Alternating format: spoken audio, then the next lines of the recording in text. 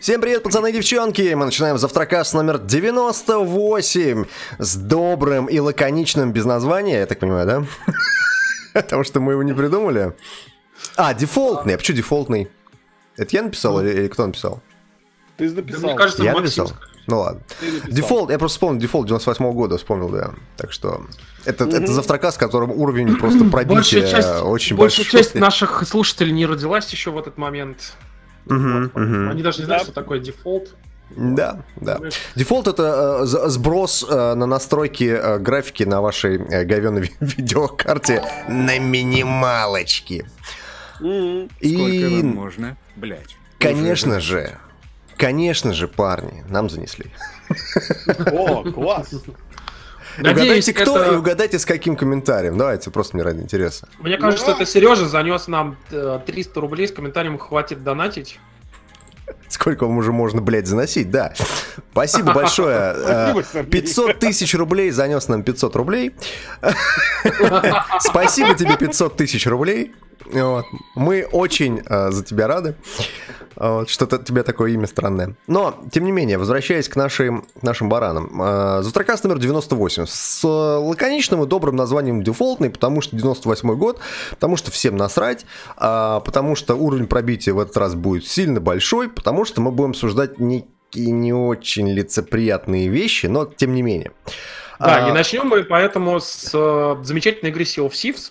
Вот. Которая внезапно стала самой продаваемой игрой у Microsoft. Знаешь, как это, как звездочки вот эти вот в объявлениях там. Самой звездочка, продаваемой 2 звездочки, игрой 3 звездочки, на этом поколении консолей 4 звездочки. Вот, поэтому... И стоит пояснить, о чем идет речь. Дело в том, что, как я понимаю, Microsoft не очень старалась, показывая эту статистику, поскольку никаких цифр, как обычно, нету. Вот, можете посмотреть. А сколько игр было отстреляно? Есть. Есть? Знаешь, какая самая главная цифра? Что всего в общей сложности игроков в Sea of Thieves, уникальных игроков, за все время существования игры 2 миллиона человек. Охренеть. Подожди, это значит, что... Это ты имеешь в виду... И на ПК, и на Xbox One, и с геймпассом, и без геймпасса. Не-не, это имеется в виду именно... как это? Уникальных пользователей. Уникальных пользователей одновременно? То есть это concurrent users или вообще в целом зарегистрированных уникальных пользователей. 2 миллиона человек. Мне кажется, это не очень много, да? Это мало. Ну, то есть, мне кажется... подожди. Это же новая мультиплеерная игра, еще мало времени прошло. Сейчас еще 15 триллионов купят штуку, поэтому, что ты? Дай время, понимаешь, тем более контент вот добавляют, вот прям каждый день, понимаешь. Например, там, типа, я вот вижу, что можно из пушки, например, засунуться в пушку и блевать из нее. Отличный контент. Но, опять же, есть ли статистика, сколько ведер было наблевано и сколько пушек было выстрелено? Этого нет, наверное, да? Нет, но зато Microsoft уточняет, что это у них самый продаваемый IP на этом поколении консолей, самый, так скажем, быстро продаваемый IP. И он даже быстрее продался, чем Quantum Break, Quantum что. Вот. И, соответственно, что еще интересно, туда в эту статистику не входит Game Pass. То есть туда входят именно чистые продажи, которые люди пошли, занесли денег. Не путай. Вот смотри, там есть 2 части в этом заявлении. Очень долго это разбирали на Ресетере, на самом деле. Первая часть — это то, что это рекордный старт нового IP на этом поколении от Microsoft. Это не включая Game Pass, а 2 миллиона игроков — это включая Game Pass. Подожди, мне интересно, вообще, в принципе, рекордный старт — это по сравнению с чем? С играми от Microsoft? С Quantum Break. Quantum Break, как он назывался, вот эта игра, которая... играми Microsoft. Как назывался игра от создателя Ratchet & Clank? Sunset Overdrive, да? То есть по сравнению с этими играми они сравнивали, так получается? Ну. Ну, там, понимаешь, там Рекор еще есть... был еще. Рекор, да. Gears of War 4. Ну, просто мне казалось, что в Gears of War 4 играло как раз большое количество людей, потому нет, что... там же был самый продаваемый IP, значит, соответственно... Новый IP. Нет, здесь должна быть еще 4-я, даже, наверное, 5-я звездочка среди новых IP. Ну да, то есть Halo 5 там не считается. То есть это сравнивать реально с Quantum Break, Sunset Overdrive, Рекором и так далее. Ну, то есть с теми играми, которые, ну, по сути, провалились, да, они с этими сравнивают играми. Подожди, ну что ты начинаешь? То есть, как бы, Halo мы не обогнали, Gears of War мы не обогнали, а мы обогнали Quantum что? Мы обогнали Реко... Вообще, Реко кто-нибудь играл? Я, кстати, поиграл на ПК недавно в Реко, я должен сказать, что он нормальный, вот серьезно, но это не ААА игра, это такое инди-поделие, я бы сказал. За 15 баксов в Стиме за 300 рублей, да. Ну, то есть это такая же санина, как какой-нибудь Сенуа там, да, или вот там... Нет.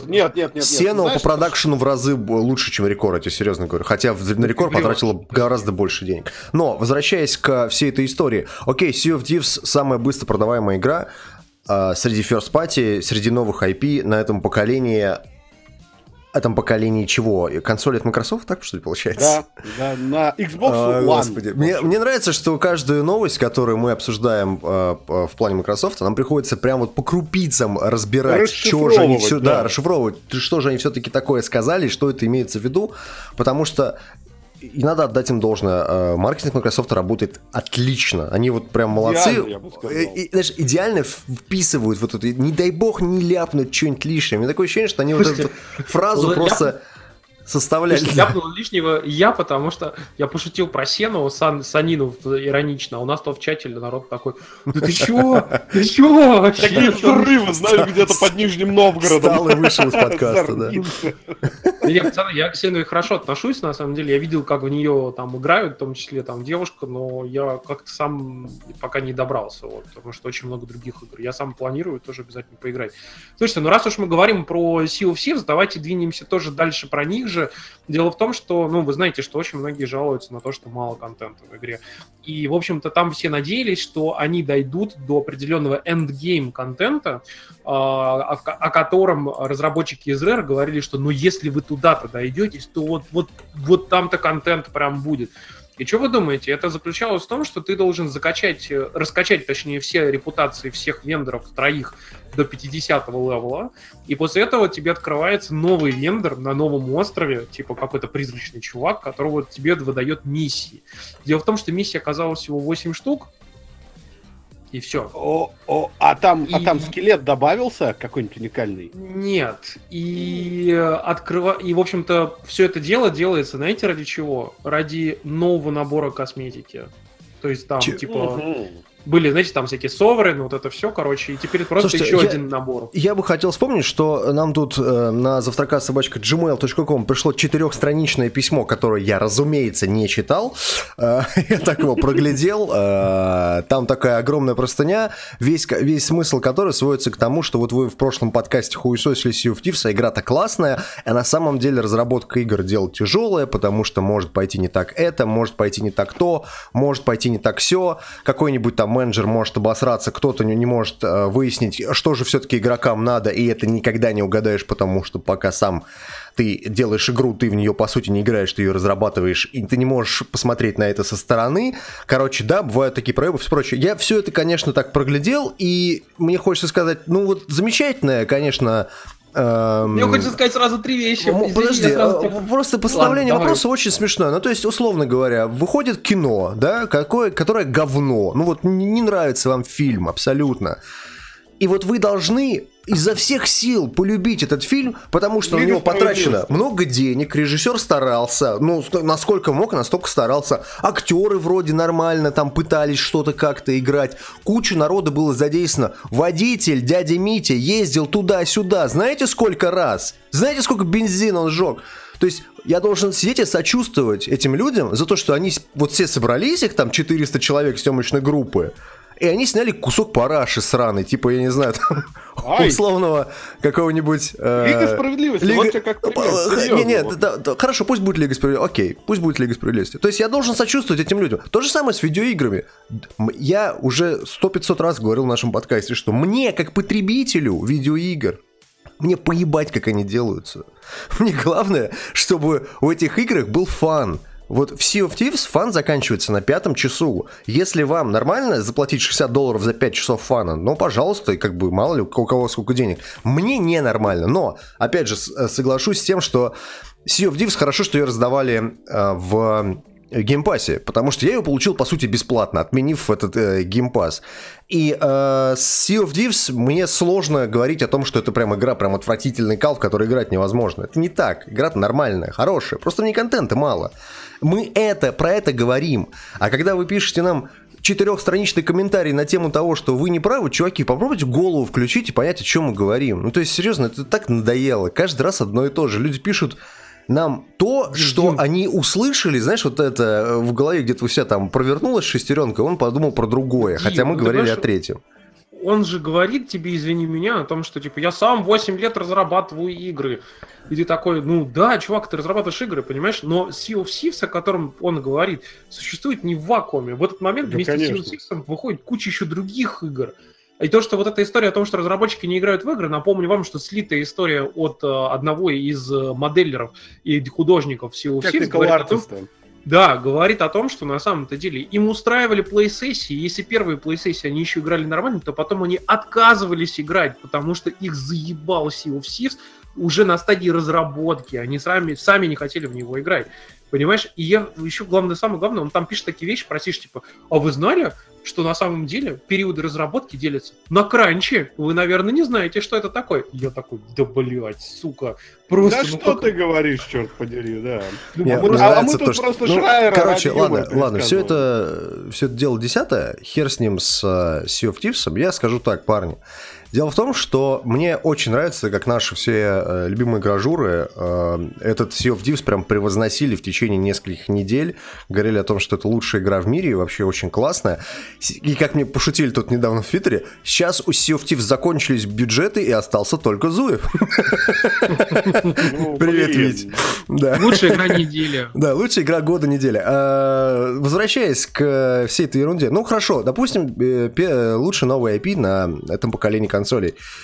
Это говорит только о том, что, чуваки, что вы, вот честно, вы херово стараетесь, раз это лучший новый IP на новом поколении консолей. Давайте сделайте... Да, сделайте какой-нибудь новый, еще более лучший IP, пожалуйста, потому что этот IP, он классный, но не очень классный. Несите другой. Слушайте, кстати, подождите секундочку, пока давайте разбавим немного атмосферу нашего пиздеца, который мы тут собрали. Сегодня же 1 апреля, правильно? Правильно? Про спину белую будем шутить, нет? Я думаю, что нет. Окей, тогда я вам покажу геймплей Death Stranding, который появился в интернете не так давно. И я чувствую, что вам просто нужно это видеть, потому что только Хидео Кодзима мог сделать настолько классную игру. Гений. У меня сломалось все. Вот я мудак, извините. Scalebound, ахаха, шут. Вот, кстати, да, вот это первоапрельский прикол. Scalebound. А затем случился следующий взрыв. Димка, все пошло не так. Все пошло нормально, тихо. Слушайте, да, пошло. Чувствую себя в пионерском лагере. Смотрите, парни, это будет классно. О, геймплей попер.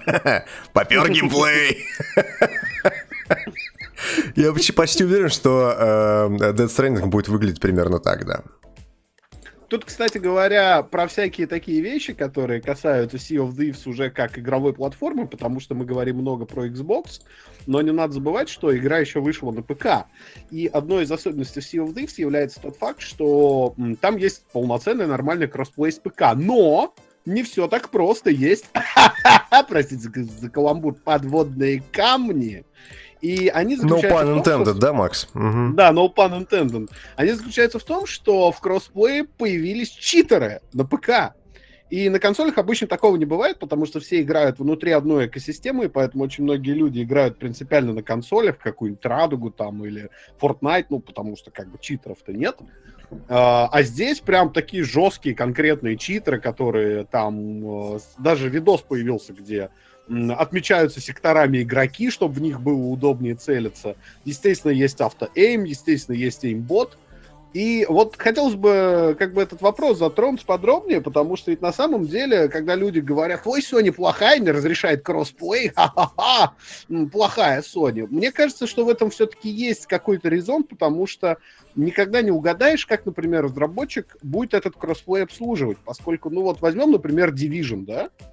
Если бы в Division был кроссплей, это была бы, ну, прости за запикивание, пизда, по большому счету, поскольку ПК-шный Division был адски дыряв, люди писали там адовые тренеры абсолютно, и это не могли забанить просто месяцами, потому что надо было... Потому что там все обсчитывалось на стороне клиента. Да, там все было на клиенте, и это был ад, это было невозможно пофиксить, и только адское количество банов вручную как-то, ну, ситуацию на ПК исправил. И то я недавно заходил в темную зону на ПК и встретил там двух читов. Ну, очевидно.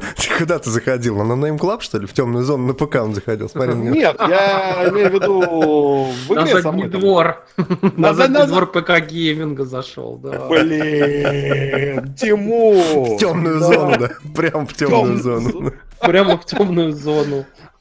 Слушайте, ну хорошо, появились читеры на ПК из-за кроссплея, то какие игры пострадали, ну кроме там условного Sea of Thieves?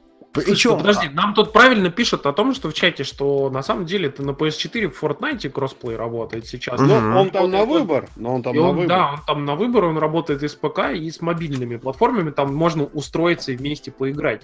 Но, кстати, раз уж мы тут говорим о Fortnite, то давайте двигаться дальше и вспомним о том, что по данным аналитиков, вообще-то, Fortnite стал вообще самой популярной игрой на YouTube в данный момент.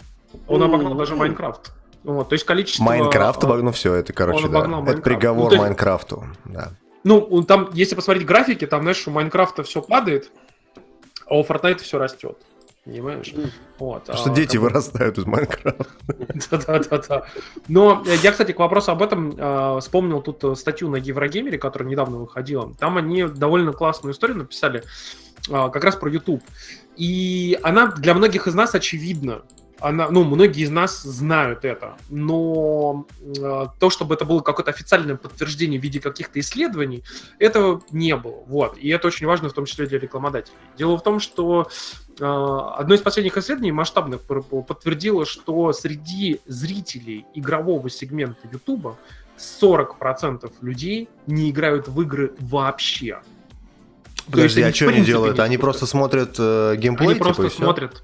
Они просто смотрят. Причем я обсуждал с несколькими там друзьями и знакомыми эту историю. И как бы на самом деле вот очень хорошую штуку сказала Карина о том, что в свое время, например, когда PewDiePie занимался тем, что играл в Call of Duty, а потом во всякие скримеры, к нему приходило огромное количество людей, которые вообще никогда не играли в игры. Они просто приходят посмотреть на пацана, как вот он общается, тусит, что-то разговаривает, там смешно смеется, смешно там как-то там пугается и прочее. Это люди, которые у них даже ни ПК нет, ничего, они даже на мобилах не играют. Понимаешь?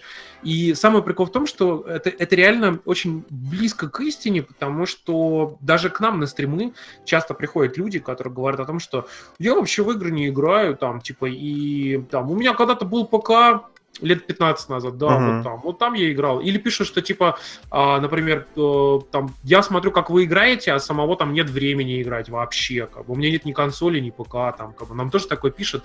Нам люди пишут даже про подкаст, что, типа, я вообще далек от тем игр, но я слушаю ваш подкаст, и мне, типа, ну, прикольно, послушать, типа, что вы там рассказываете, вот, серьезно. И это очень важно, например, в том числе для рекламодателей, потому что это означает, что нужно меньше рассчитывать, например, на YouTube аудиторию, чтобы рекламировать на игровых видосах игры. Да. Потому что, да, там будет конверсия, да, там будет большое количество людей, которые эту игру там купят, но не такой большой, как ты мог бы подумать. То есть это не 100% этих людей идут и покупают эти игры, там, типа, или ими даже заинтересованы в целом. Ну, вот. Если подумать, то, в общем-то, рекламодатели тоже не мудаки, они понимают, как это работает. То есть, условно, там, ты открываешь какого-нибудь там, я не знаю, Вилсакома, у которого... Хорошо, пожалуйста, вон, Парфенова, у которого реклама World of Tanks. То есть вообще абсолютно не состыковывающаяся якобы аудитория, и тем не менее я уверен, что Wargaming доволен этой рекламой, которую они у Парфенова разместили. Да, потому что аудитория может и не состыковывается, а вдруг состыковывается. Ну, ты знаешь, вот, кстати, тут нам в чате, например, пишет чувак, что я благодаря вашему подкасту и дисгастингам опять стал играть в игры в том году спустя 10 лет. Я, кстати, скажу тебе, чувак, что ты не один, потому что нам огромное количество людей писали, что они пошли и купили PlayStation, там, Switch или еще что-нибудь после нашего подкаста. Вот. Соня, Nintendo, где деньги? Где деньги, Лебовски? Где Ну, деньги? сейчас тебе Nintendo придет и скажет, что ты им должен денег. Да. Натурально, серьезно, Nintendo самая жадная компания игровая на рынке вообще. Я более жадной компании вообще в жизни не видел. Вот. Это при том, что у меня есть Switch, и я, в принципе, уважаю Nintendo, но это, блядь, пиздец. Просто быть такими жадными. Ладно, короче, двигаемся дальше и хотел... Говоря про жадность, да. Говорят, ну, скорее не про жадность, тут даже больше про принципы, я бы так сказал. Дело в том, что, как вы знаете, сейчас разворачивается просто безумная история с Фейсбуком. Вот. И у Фейсбука дела вообще идут, ну, так скажем, не самым лучшим образом. Вот. И, в общем-то, у них там капитализация падает, огромное количество скандалов. И самое главное, что все аналитические статьи пишут о том, что, типа, очень сильно падает мораль внутри команды, как бы, и это может послужить, там, типа, началом конца. Ну, это аналитика аналитики. Вот. Но есть интересный... Сейчас просто в офисе такой, знаешь, батл-рояль происходит. Со сковородками. Должен остаться только один, это будет Марк, конечно же. У Марка первым делом убивают. И все. Но он респаунится, понимаешь, просто поскольку человеческая кожа слезает, такой рептилоид респаунится на точке. Ну, расскажи про новость.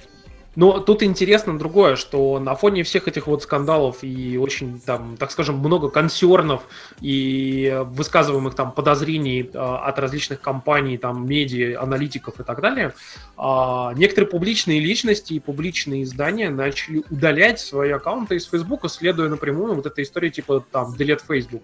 И в данный момент больше всех отличился Илон Маск, потому что он удалил мало того, что свою собственную страницу, так он еще удалил страницу Теслы, SpaceX и SolarCity. SolarCity, напомню вам, это его компания, которая занимается с панелями световыми. Мне немного кажется, что это такая, знаешь, популистский довольно ход. Ну, то есть, типа... Ну, он это делал, потому что может. Удалил, и в рот... Я могу! В рот его ебать. Ну, понимаешь, но кроме всего прочего, удалил свою страницу еще и Playboy, как ни странно. Вот. Причем Playboy заявил, что мало того, что им, в принципе, не нравится эта история со всеми там, утечками данных там и прочее, они сказали, что нам просто не подходит эта платформа в плане контента. Вот. А я напомню вам, что Playboy сначала открыл ворота, а потом закрыл ворота, а потом приоткрыл ворота. Это эфемизм какой-то сейчас про открытие-закрытие ворот? А то просто... задний двор! Поосторожней с этим, пожалуйста. Просто Facebook же, это Playboy, напомню вам, они не так давно сказали, открытие-закрытие нефритовых ворот. Они открыли ворота. Понимаете, Playboy пошел и открыл ворота, сказав, что типа в 2016 году выходить с журналом, который исключительно посвящен голым тёлкам, это отвратительно, нельзя так, и поэтому мы откажемся от обнаженки в нашем издании. В 2017 году они вернули обнаженку, потому что упали продажи в 10 раз. Вот. Классика же, ты чё? Закрыли ворота обратно. Вот. Теперь они чуть-чуть приоткрывают ворота и говорят, что, вы знаете, ребят, Facebook не подходит нам как платформа, потому что там нельзя сиськи постить. Поэтому, как бы, ну, мы решили, типа, что, ну, вы понимаете... Подожди, а что же постил Илон Маск на страничке с Теслой? Посмотрите на этот голый ускоритель, который снял с себя все. Илон Маск, кстати, написал в Твиттере, когда ему говорили про вот эти Facebook-страницы, сказал, что, ой, я даже не знал, что у нас есть эти Facebook-страницы, потом посмотрел и говорит, да, они отстой, пойду удалю их. И пошел, удалил их. Реально. Но, так или иначе, это все ведет к тому, что, ну, мало того, что огромное количество проблем у Фейсбука как таковых, а если еще и всякие публичные личности, там, издания и так далее начнут сейчас удалять оттуда свои страницы, то это, конечно... Это, блин, нихуя себе. Вот. Поэтому посмотрим, давайте дальше следить за ситуацией, как это все будет, соответственно, развиваться. С другой стороны, вот у Фейсбука есть и, якобы по сообщениям Блумберга, у них есть история того, что они хотели сделать свою собственную голосовую колонку, типа как Amazon Alexa или как этот... О, hi, Марк!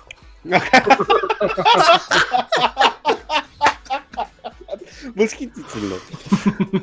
Но, видимо, сейчас они откладывают это решение, потому что, ну, действительно, на фоне вот этой вот движухи с Delete Facebook, которая сейчас разворачивается в Америке, Выпускать свою колонку не лучший вариант, серьезно. Не самый лучший вариант. Особенно, который слушает все, что происходит в твоем доме. Да. Реально не лучшая идея. Ну, я так понимаю, что они, скорее всего... Я только не очень понимаю, что эта колонка может сделать. Типа, запустить твой статус? Или, типа, рассказать, типа, что делают друзья, чтобы она тебе зачитала их там, типа, статусы? Эй, Марк, включи Порнхаб. И такой, этот, типа, Максим сейчас смотрит Порнхаб в Фейсбуке. Хотите присоединиться к нему, да? Для этого у нас есть специальная виртуальная реальность. Мессенджер виртуальной реальности. И всем друзьям мессенджер сообщение об этом, да. А потом, знаешь, ты взял колонку, отключил от электричества, а тебе приходит на e-mail сообщение, типа, кажется, вы отключили, кажется, вы забыли зайти через колонку на Facebook, давайте мы вам 500 уведомлений пришлем, да. Примерно. Слушай, ну, кстати, о говноедах. Тут довольно интересная новость случилась. Вот. Извините, пожалуйста. Я просто по старой памяти, понимаете. У нас сегодня ретро-подкаст такой. Тут дело в том, что Microsoft обновила свое пользовательское соглашение. И у них в пользовательском соглашении было написано до этого, что, типа, нельзя было, например, отправлять обнаженку. То есть, ну, типа, там, хуи отправлять нельзя, потому что за это тебя забанят. Например, в Xbox Live там и прочих всяких местах. А что-нибудь другое можно? Ну, можно было все, потому что ты же помнишь эти огромные, ну, кучу мемосов и скринов по поводу того, что, типа, присылали в Xbox Live какие сообщения еще в Xbox 360, что-то типа, знаешь, там, типа, my mom told me to say sorry to you because I don't really think that you are a faggot, понимаешь? Там. Ну да, класс. Вот, и... Короче, теперь нельзя отправлять оскорбительную... Это мне напоминает классическую историю, типа, я тебя когда-нибудь оскорблял, мразь. Примерно то же самое, да. Мама сказала мне извиниться перед тобой, потому что ты... Я не считаю, что ты пидор гнойный. Короче, они запретили теперь посылать оскорбительную лексику. Естественно, не уточняя, какую именно оскорбительную лексику. Просто, типа, оскорбительные вещи. Поэтому, если вы вдруг пишете в Xbox Live, что, типа, I fucked your mom fag, то мне вчера писали, кстати, в Радуге. Я считаю, что Ubisoft молодцы, да. Наконец-то, да.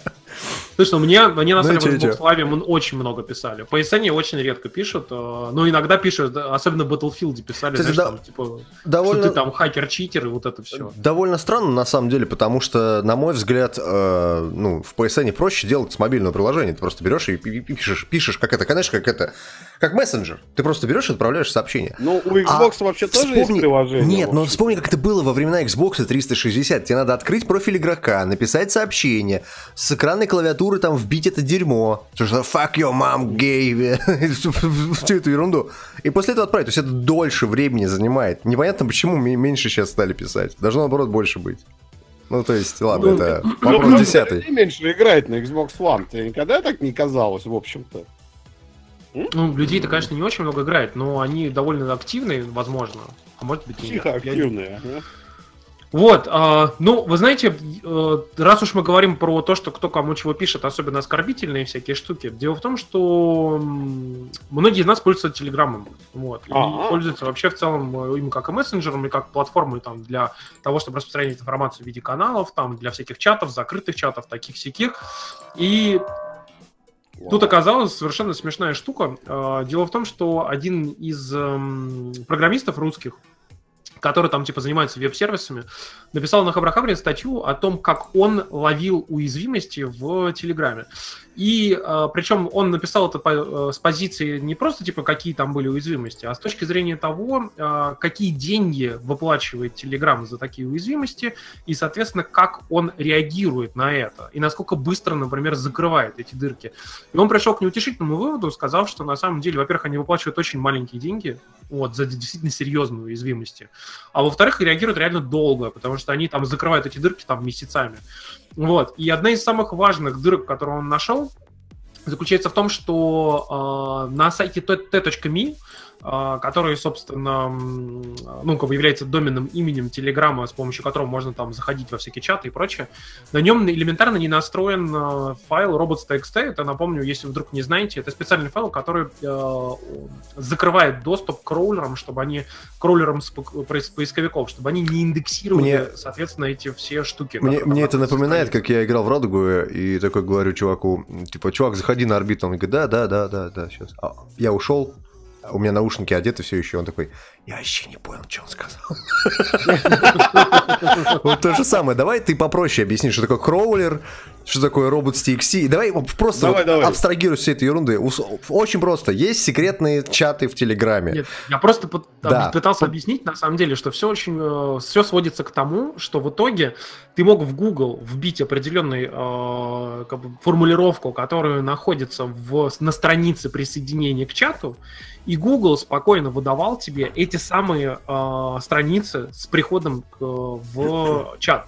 Даже секретный чат. То есть, если вы там сделали чат, например, со своими там друзьями и обсуждаете там, допустим, наркотики, то этот чат можно вполне легко было найти через Google и в него попасть. Причем эти ссылки, особенно если вы их не меняли, а многие люди не меняют эти ссылки в чатах, они остаются, они все оставляются в Гугле, и даже до сих пор можно было...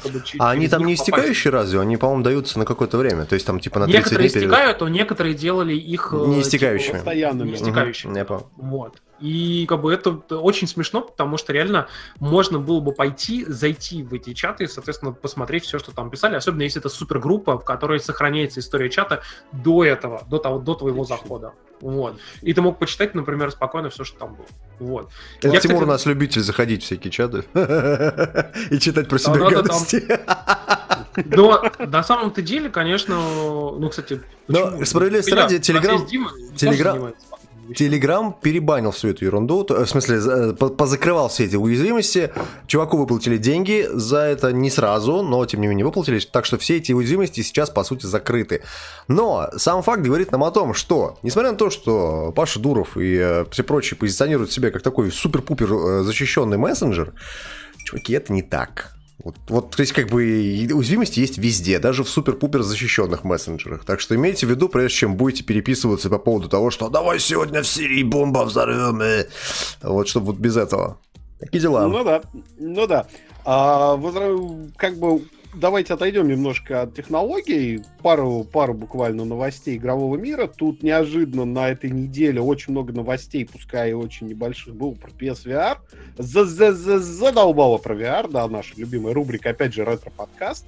Во-первых, шлем PSVR стал на 100 евро-долларов дешевле во всем мире. И Россию, кстати, прайс-кат тоже не обошел стороной. То есть, если раньше PSVR стоил 33 тысячи, теперь он стоит 23 тысячи рублей везде. Ну, вот я смотрел на сайте, вон DNS, например, он стоит 23. Да я буквально вот на следующий день после объявления этой новости пошел в Sony Центр покупать, собственно, новый объектив, и там он уже стоял за 23 тысячи. То есть, это прайс-кат, который уже произошел. Ну, честно скажу, я бы не стал покупать этот шлем. Ну, то есть, я имею в виду, что он же не первая ревизия, он же не тот, который улучшенный. Нет, все шлемы PSVR стали дешевле. Все.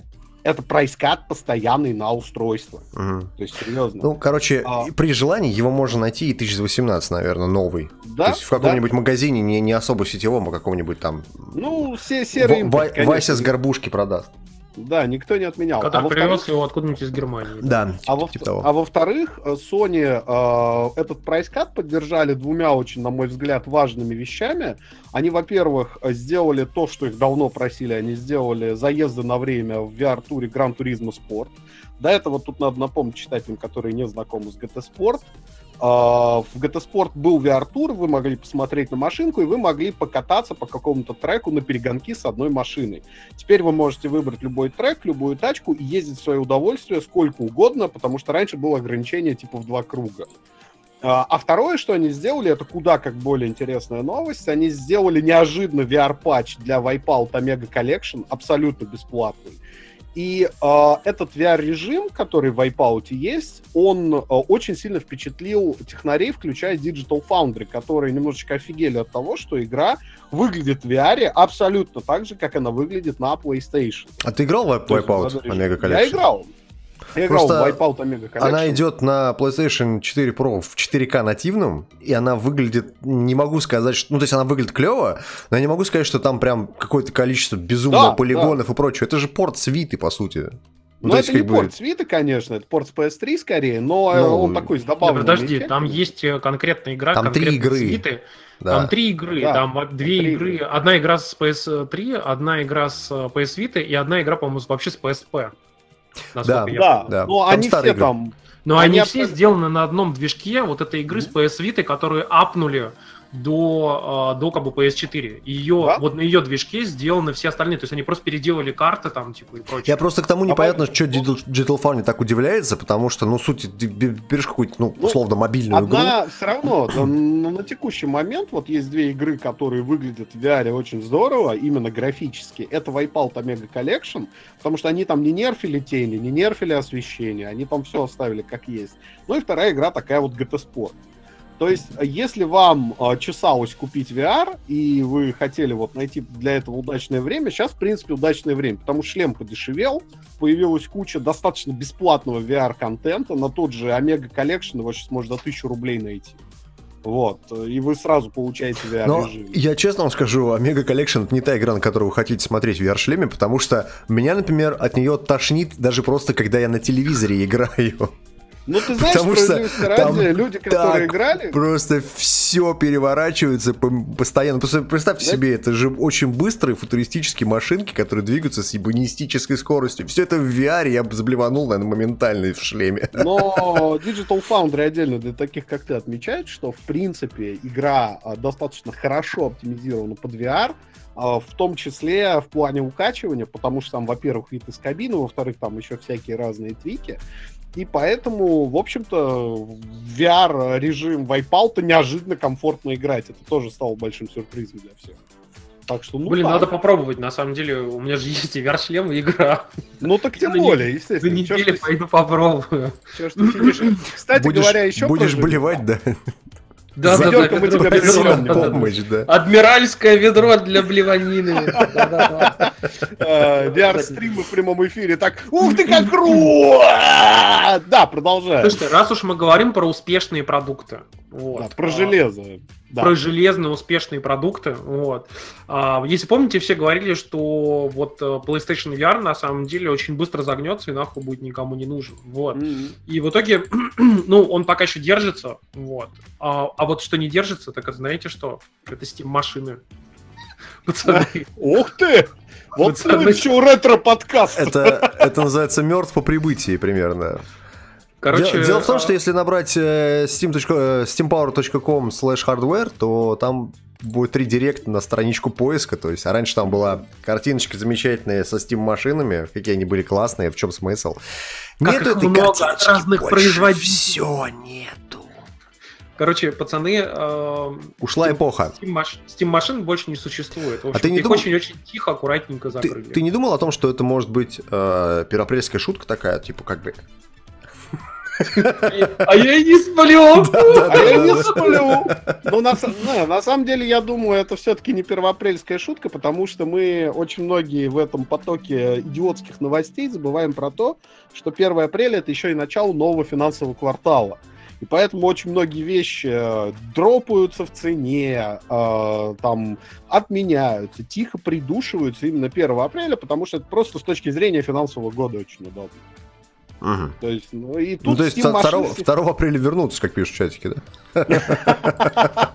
Хорошо, будем ждать, пацаны. Будем ждать. Да, кстати говоря, про Valve.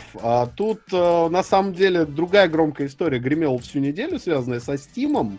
Она не касается железа, она касается кейсов CSGO. Вот Тимурка, наверное, более это подробно. Это на самом деле реально вот это настоящее просто дно ПК-гейминга, настоящие низы такие ПК-гейминга. Поскрести под днищу. Да, если вдруг вы не знали, дело в том, что я тоже на самом деле с этим очень мало знаком, как бы, ну, так скажем, понаслышке. Шапошно. Но тема довольно шапошно, да. Тема довольно важная. Дело в том, что, как вы знаете, существовало огромное количество скандалов, связанных с всякими ютуберами и прочими людьми, которые держали рулеточные различные сайты для предметов с CSGO.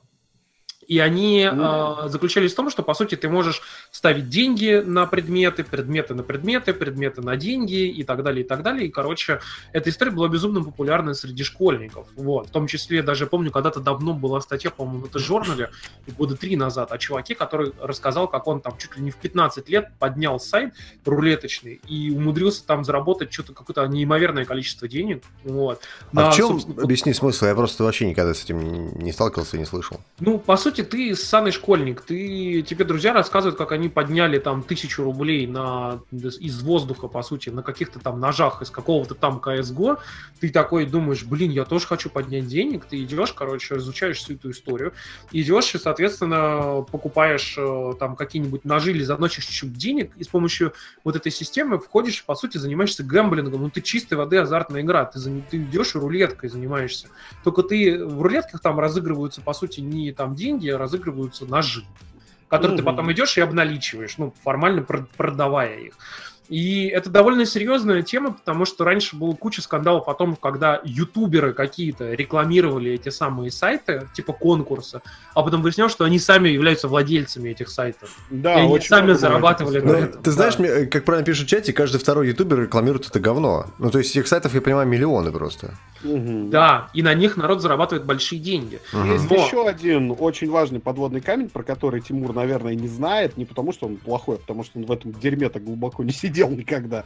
А я все-таки эту историю исследовал, и там есть еще один подводный камень, который заключается в том, что вот эти сайты с кейсами, они ведь очень многие чемпионаты, ребят, спонсируют. Вы думаете, откуда такие раздутые призовые? То есть тут еще есть вот этот момент, что очень многие чемпионаты, особенно на уровне ниже Valve, они поддерживаются в том числе сайтами с кейсами. Ну, короче, к сути новости. Да. Я так понимаю, что... Да. Там, понимаешь, дело в том, что сейчас пошла же вот эта буча из-за, как ни странно, катализатором стало не вот эти скандалы с рулетками, а катализатором стал Battlefront 2.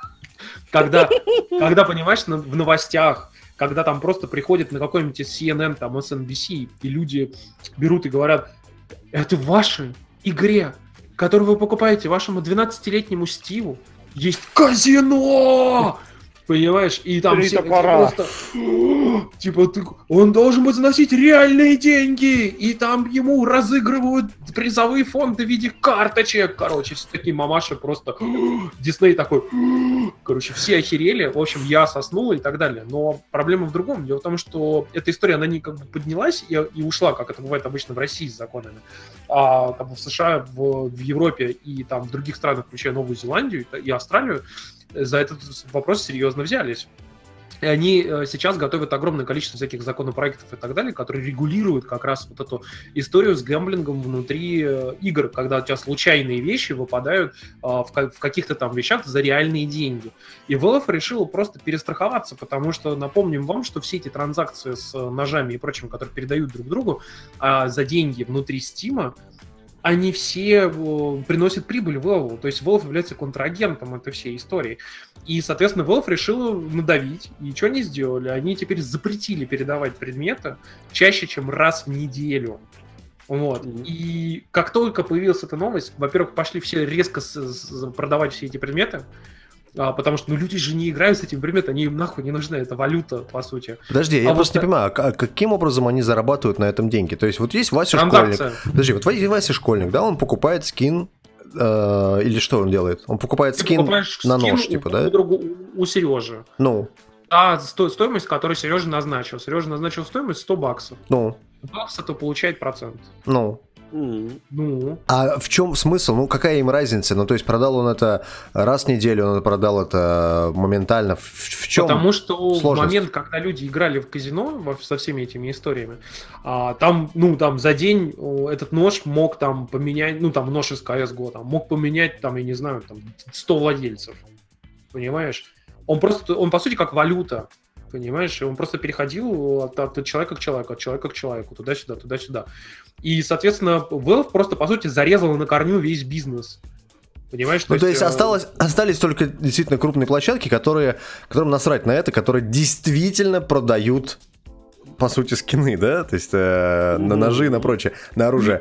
А все остальные, вот, которые любили побарыжить и поувеличивать цену на какой-нибудь нож с $1 до 400, они, короче, все, сказали, до свидания, мы уходим из бизнеса. Так произошло, я понимаю? Да, так и вышло. Да, там реально очень многие сайты заявили буквально вчера-позавчера о том, что они, типа, на неопределенное время закрывают все там, типа, операции и, типа, не знают, что делать. Вот. Потому что, ну, вот, то есть, по сути, целый огромный подпольный бизнес, который строился на вот этой истории, как бы взяли, просто зарезали. Понимаешь? И все это было бы очень легко пропустить там мимо глаз, например, для Valve, если бы это все происходило без нее. Но так как это все происходит на платформе Steam, и Valve зарабатывает на этом деньги, то все эти законодатели, которые кричат, что казино, мои дети играют в казино, придут-то к ней в первую очередь. Понимаешь? И как бы похуй, что это какие-то площадки, которые хуй пойми где, что люди там этим занимаются, что это вообще платформа, которая надстроена над стимовской вот этой платформой передачи друг другу ножей. Понимаешь? А придут-то все равно к Valve. Скажут, это у вас тут в казино играют. Мой ребеночек. Понятно, то есть Valve кардинально решила проблему для себя и, по сути, разрушила бизнес барыг, которые продают эти скины. Но я считаю, что неплохо. Не самая плохая новость, на самом деле. Да, согласен. Тут еще очень интересные новости, если уж мы затронули деньги, обрушение рынков и прочего. Она технологическая, она не связана с играми. Мы много говорим про Илона Маска, но мы говорим больше про успехи SpaceX. Но у Маска есть еще компания Tesla, которая делает электромобили, и на неделе у нее, на самом деле, случилось несколько очень плохих новостей. Помимо этой аварии инженера Apple, который погиб в столкновении Tesla, и мы рассказывали про него в прошлом подкасте, на этой неделе еще прилетело несколько плохих новостей. Во-первых, у Tesla серьезно обрушились акции. И это крупнейшее падение со времен 2016 года, потому что Tesla не может вовремя произвести нужное количество своей Model 3.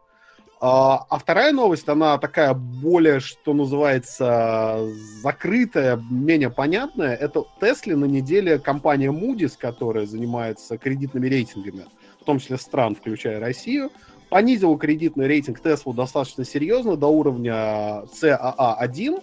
И что это значит? Это значит, что Тесле теперь будет очень сложно занимать деньги у банков и инвесторов. Ну то есть, условно говоря, если совсем утрированно, вам доступно 100 тысяч рублей было, да, а теперь вам доступно 50 тысяч рублей. Вот сиди и крутись как хочешь. 20. Типа того. Скорее процентная ставка больше не 5%, а 25%. Ну, понятно. Да? Короче говоря, сложнее будет брать деньги. Но, опять же, у Tesla же, наверное, есть и инвесторы, которым насрать на эти рейтинги. И в этом проблема, я теперь объясню. Там есть большая проблема Tesla в том, что она со времен своего основания денег не зарабатывает вообще. Вообще, она всегда убыточна. И теперь проблема, поскольку новые кредиты брать неоткуда, Moody's фактически отрезали источник новых кредитов выгодных, есть серьезный риск, что у компании в ближайший год-полтора просто кончатся деньги. Инвесторских денег не хватает. Что-то мне это напоминает. То есть есть некая, ну, по сути, госкорпорация, которая делает машины, которые убыточны на протяжении много лет подряд, и у которой понизили кредитный рейтинг просто до невозможности, да? Что-то это мне напоминает в неком городе на букву Т, один там завод стоит. Ну, понимаешь, Тольятти в свое время выкупила Renault, Nissan, и сейчас они потихонечку возвращают бизнес и нормальные машины на рынок. И вот Tesla, скорее всего, это не аналитика моя, это аналитика в целом рынка, Financial Times и прочих изданий. Скорее всего, Tesla ждет судьба просто выкупа какой-то более крупной автомобильной компании, потому что если там говорить по-серьезки, то, например, несколько процентов Tesla принадлежит Toyota. И Toyota может, например, выкупить. А вы слышали, я не знаю, слышали ли вы, следили ли за этой адской историей, что там автопилот Tesla в очередной раз как-то не сработал, и эту машину купил как раз инженер Apple, который... Он несколько раз как раз-таки жаловался в Теслу на то, что у него неправильно работает софт. Вот. В Тесле сказали, что мы когда-нибудь починим, а потом он попал в аварию. И почему он въебался, как я понимаю, в отбойник, причем в отбойник, на который он как раз и жаловался, что у него автопилот на этот отбойник как-то херово работал. Но, в общем, на фоне этих новостей, конечно, Не знаю, что там с акциями у Теслы, но, наверное, им не очень сейчас здорово. Слушайте, ну давайте не будем хейтить Теслу вот так вот прям открыто, как бы, потому что я могу сказать, что у Теслы дела, несмотря на то, что как бы якобы пишут, что не так хорошо идут, также писали 2 года назад и 3 года назад. Ничего, дела идут вполне себе до сих пор нормально. Но кредитный рейтинг ей понизили впервые, Тимур. Ну, ты знаешь, при этом точно так же пишут и про Spotify, что дела не очень хорошо, а Spotify дела как раз-таки все лучше и лучше идут, и так далее, и так далее. Ну, посмотрим. Так что понимаешь, авторынок, он более традиционный, авторынок, он более, так скажем, закостенелый, и будет очень интересно посмотреть, выживет ли на нем Тесла, потому что Тесла на этом авторынке, и тут вот хейт, не хейт, это правда, является все-таки компанией с такой стартапной культурой, что не свойственно автомобильному рынку. Поэтому, конечно, если Tesla уйдет, будет немножко грустненько. Поэтому, ну, будем смотреть. В любом случае, у Model 3 есть реальные проблемы с производством, потому что очередь вытягивается очень большая, люди ждут машины до сих пор, включая даже первых заказавших. И, в общем, такая история.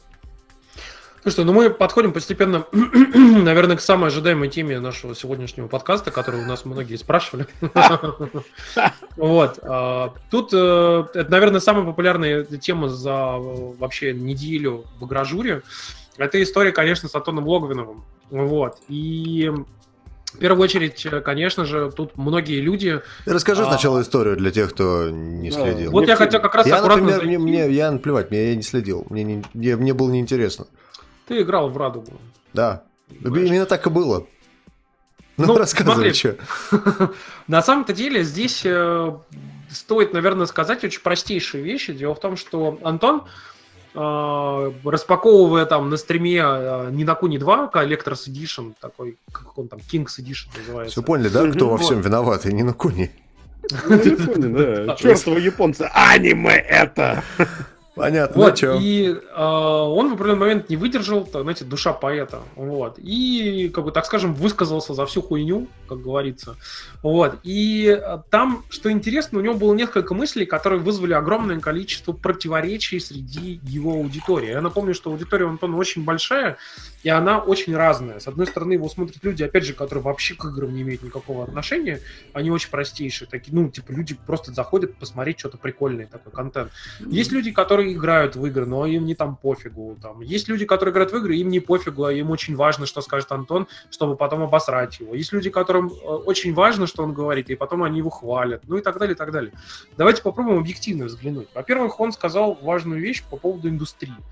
Он сказал о том, что игровая аудитория в России, конкретно в России, рекламодателям не нужна, что всем посрать на самом деле на эту аудиторию, потому что до сих пор практически все рекламодатели, за исключением непосредственно игровых рекламодателей, то есть там производители железа, например, там ноутбуки там, и прочее, или там приставки, консоли там, и вот и так далее, остальные не видят эту аудиторию, не понимают и не хотят с ней работать. Особенно если это касается каких-нибудь там автомобилей, там спортивных, там еды, еще что-нибудь. И если, например, в США там или в других странах какой-нибудь там есть, знаете, сопутствующие уже мемные практически Mountain Dew, Doritos там и прочие куча других брендов, которые спокойно совершенно берут и там выступают за то, чтобы там спонсировать вот истории, связанные там с чемпионатами киберспортивными, там со всякими там изданиями и там блогерами и так далее, то в России этого практически нету. Вот. И именно непосредственно с игровыми там блогерами, с игровыми там видеоблогерами, игровыми стримерами и прочими практически никто не хочет нормально взаимодействовать, кроме, опять же, игровых компаний. Вот. То есть, если взять даже самых топовых стримеров, то в итоге их спонсируют и там напрямую с ними работают в основном те же самые игровые компании. То есть там производители ноутбуков там, и так далее по списку. Вот. И такое ощущение, звучит это так, как будто у Антона начинают заканчиваться деньги, и ему грустно. Ему нужен какой-нибудь, не знаю, продажник, который ему сведет с нормальными рекламодателями. Как мы уже сегодня говорили, не факт, что на игровую аудиторию ты должен рекламировать игры. Может быть, надо рекламировать машины? Именно об этом и есть вопрос. О том, что он и говорит, что вот эти самые рекламодатели вне игровой индустрии очень неохотно хотят идти, ну, собственно, в эту аудиторию. Они не понимают ее, они не знают, что с ней делать, они не понимают, какая она на самом деле, и поэтому не хотят с ней работать. То есть, если они понимают, грубо говоря, что вот есть там чуваки, например, которые делают автомобильный канал. Ты же понимаешь, что это вопрос исключительно обсуждения с рекламодателем, насколько ты продажник. Вот смотри, есть очень простой пример. Очень простой пример. Вот есть кинотеатр. В нем идет какое-то кино. Ну, не знаю, там какая-нибудь «Повешенные школьницы 6». Ужастик. Ужас какой. И на него пришло куча школьников. Просто невероятное количество детей туда пришло. Там, знаешь, там лет 15-16. Они приходят, они жрут попкорн, они смотрят кино, они ржут, они там с мобильником что-то фигарят. Вот. Фильм заканчивается, они уходят, оставив после себя в засранный зал всем попкорном. Но при этом им перед сеансом показывают рекламу Бентли, им показывают рекламу, там, не знаю, если вы были когда-нибудь в кинотеатре «Коро» фильма, вы просто охуеете от того количества телевизионной рекламы, которую показывают перед сеансом. То есть реально увидеть рекламу Колгейта в кинотеатре, это просто легко и просто. Но... Да. Как это объясняют продавцы рекламы в кинотеатре? Они очень просто говорят, что, чуваки, мы не знаем, кто придет в кинотеатр. Но мы точно знаем, что среди тех людей, кто пришел за развлечением каким-то определенным, есть часть вашей аудитории. Поэтому ваша реклама будет работать точно так же, как она работала бы по телевизору. Потому что вы просто включаете, условно, там, Первый канал, там идет реклама. Вы же не знаете, кто его будет смотреть в это время. Примерно вы можете понять, но точно вы не будете знать. То же самое Логину надо говорить, что вот я не знаю, кто смотрит мои ролики. Я знаю, что там большая часть, наверное, это люди, которые интересуются играми, это там люди там за 20, скажем так, платежеспособные. Вот. Но мы не знаем, есть ли там любители купить себе 7 Бентли одновременно. Может быть, и правда есть. Но почему он так не делает? Мне такое ощущение, что у него нету ни пиарщика, ни какого-то, знаешь, продажника. То есть он всем занимается сам, а он этого делать не умеет. Отсюда вот этот вот странный пассаж в сторону рекламодателей. То есть, мне кажется, так. Здесь очень важно осознать такую штуку, что если вот, например, нам хорошо в чате пишут о том, что типа вы же не ожидаете, что в Космополит не будут рекламировать перфоратора. Понимаешь?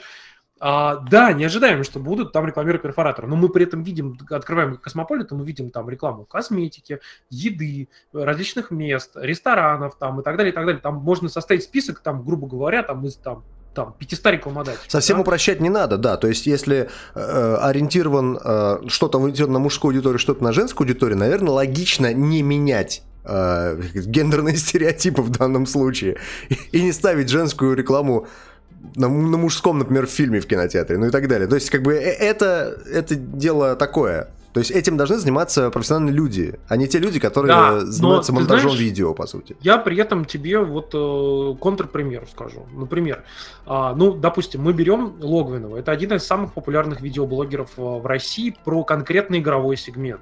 Кроме него, именно непосредственно видеоблогеров, которые делают действительно какой-то контент, а не просто там летсплей и стримы, то есть там мы не берем, например, какому-то Лолошку, да, потому что там Лолошка делает там Майнкрафт стримы и непонятное говно всякое. Мы берем каких-то серьезных людей, типа там, ну я не знаю, какой-нибудь там Куплинов. Ну и чё? Я не знаю, как он там. Гоблина вот еще вспомни, давай.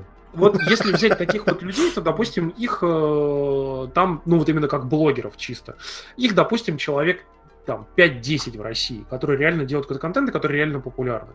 Мы берем, допустим, изданий, которые профессиональные, с профессиональной большой аудиторией на Ютубе, допустим, типа Стоп-гейма какого-нибудь или Игромании. Их тоже штук 10.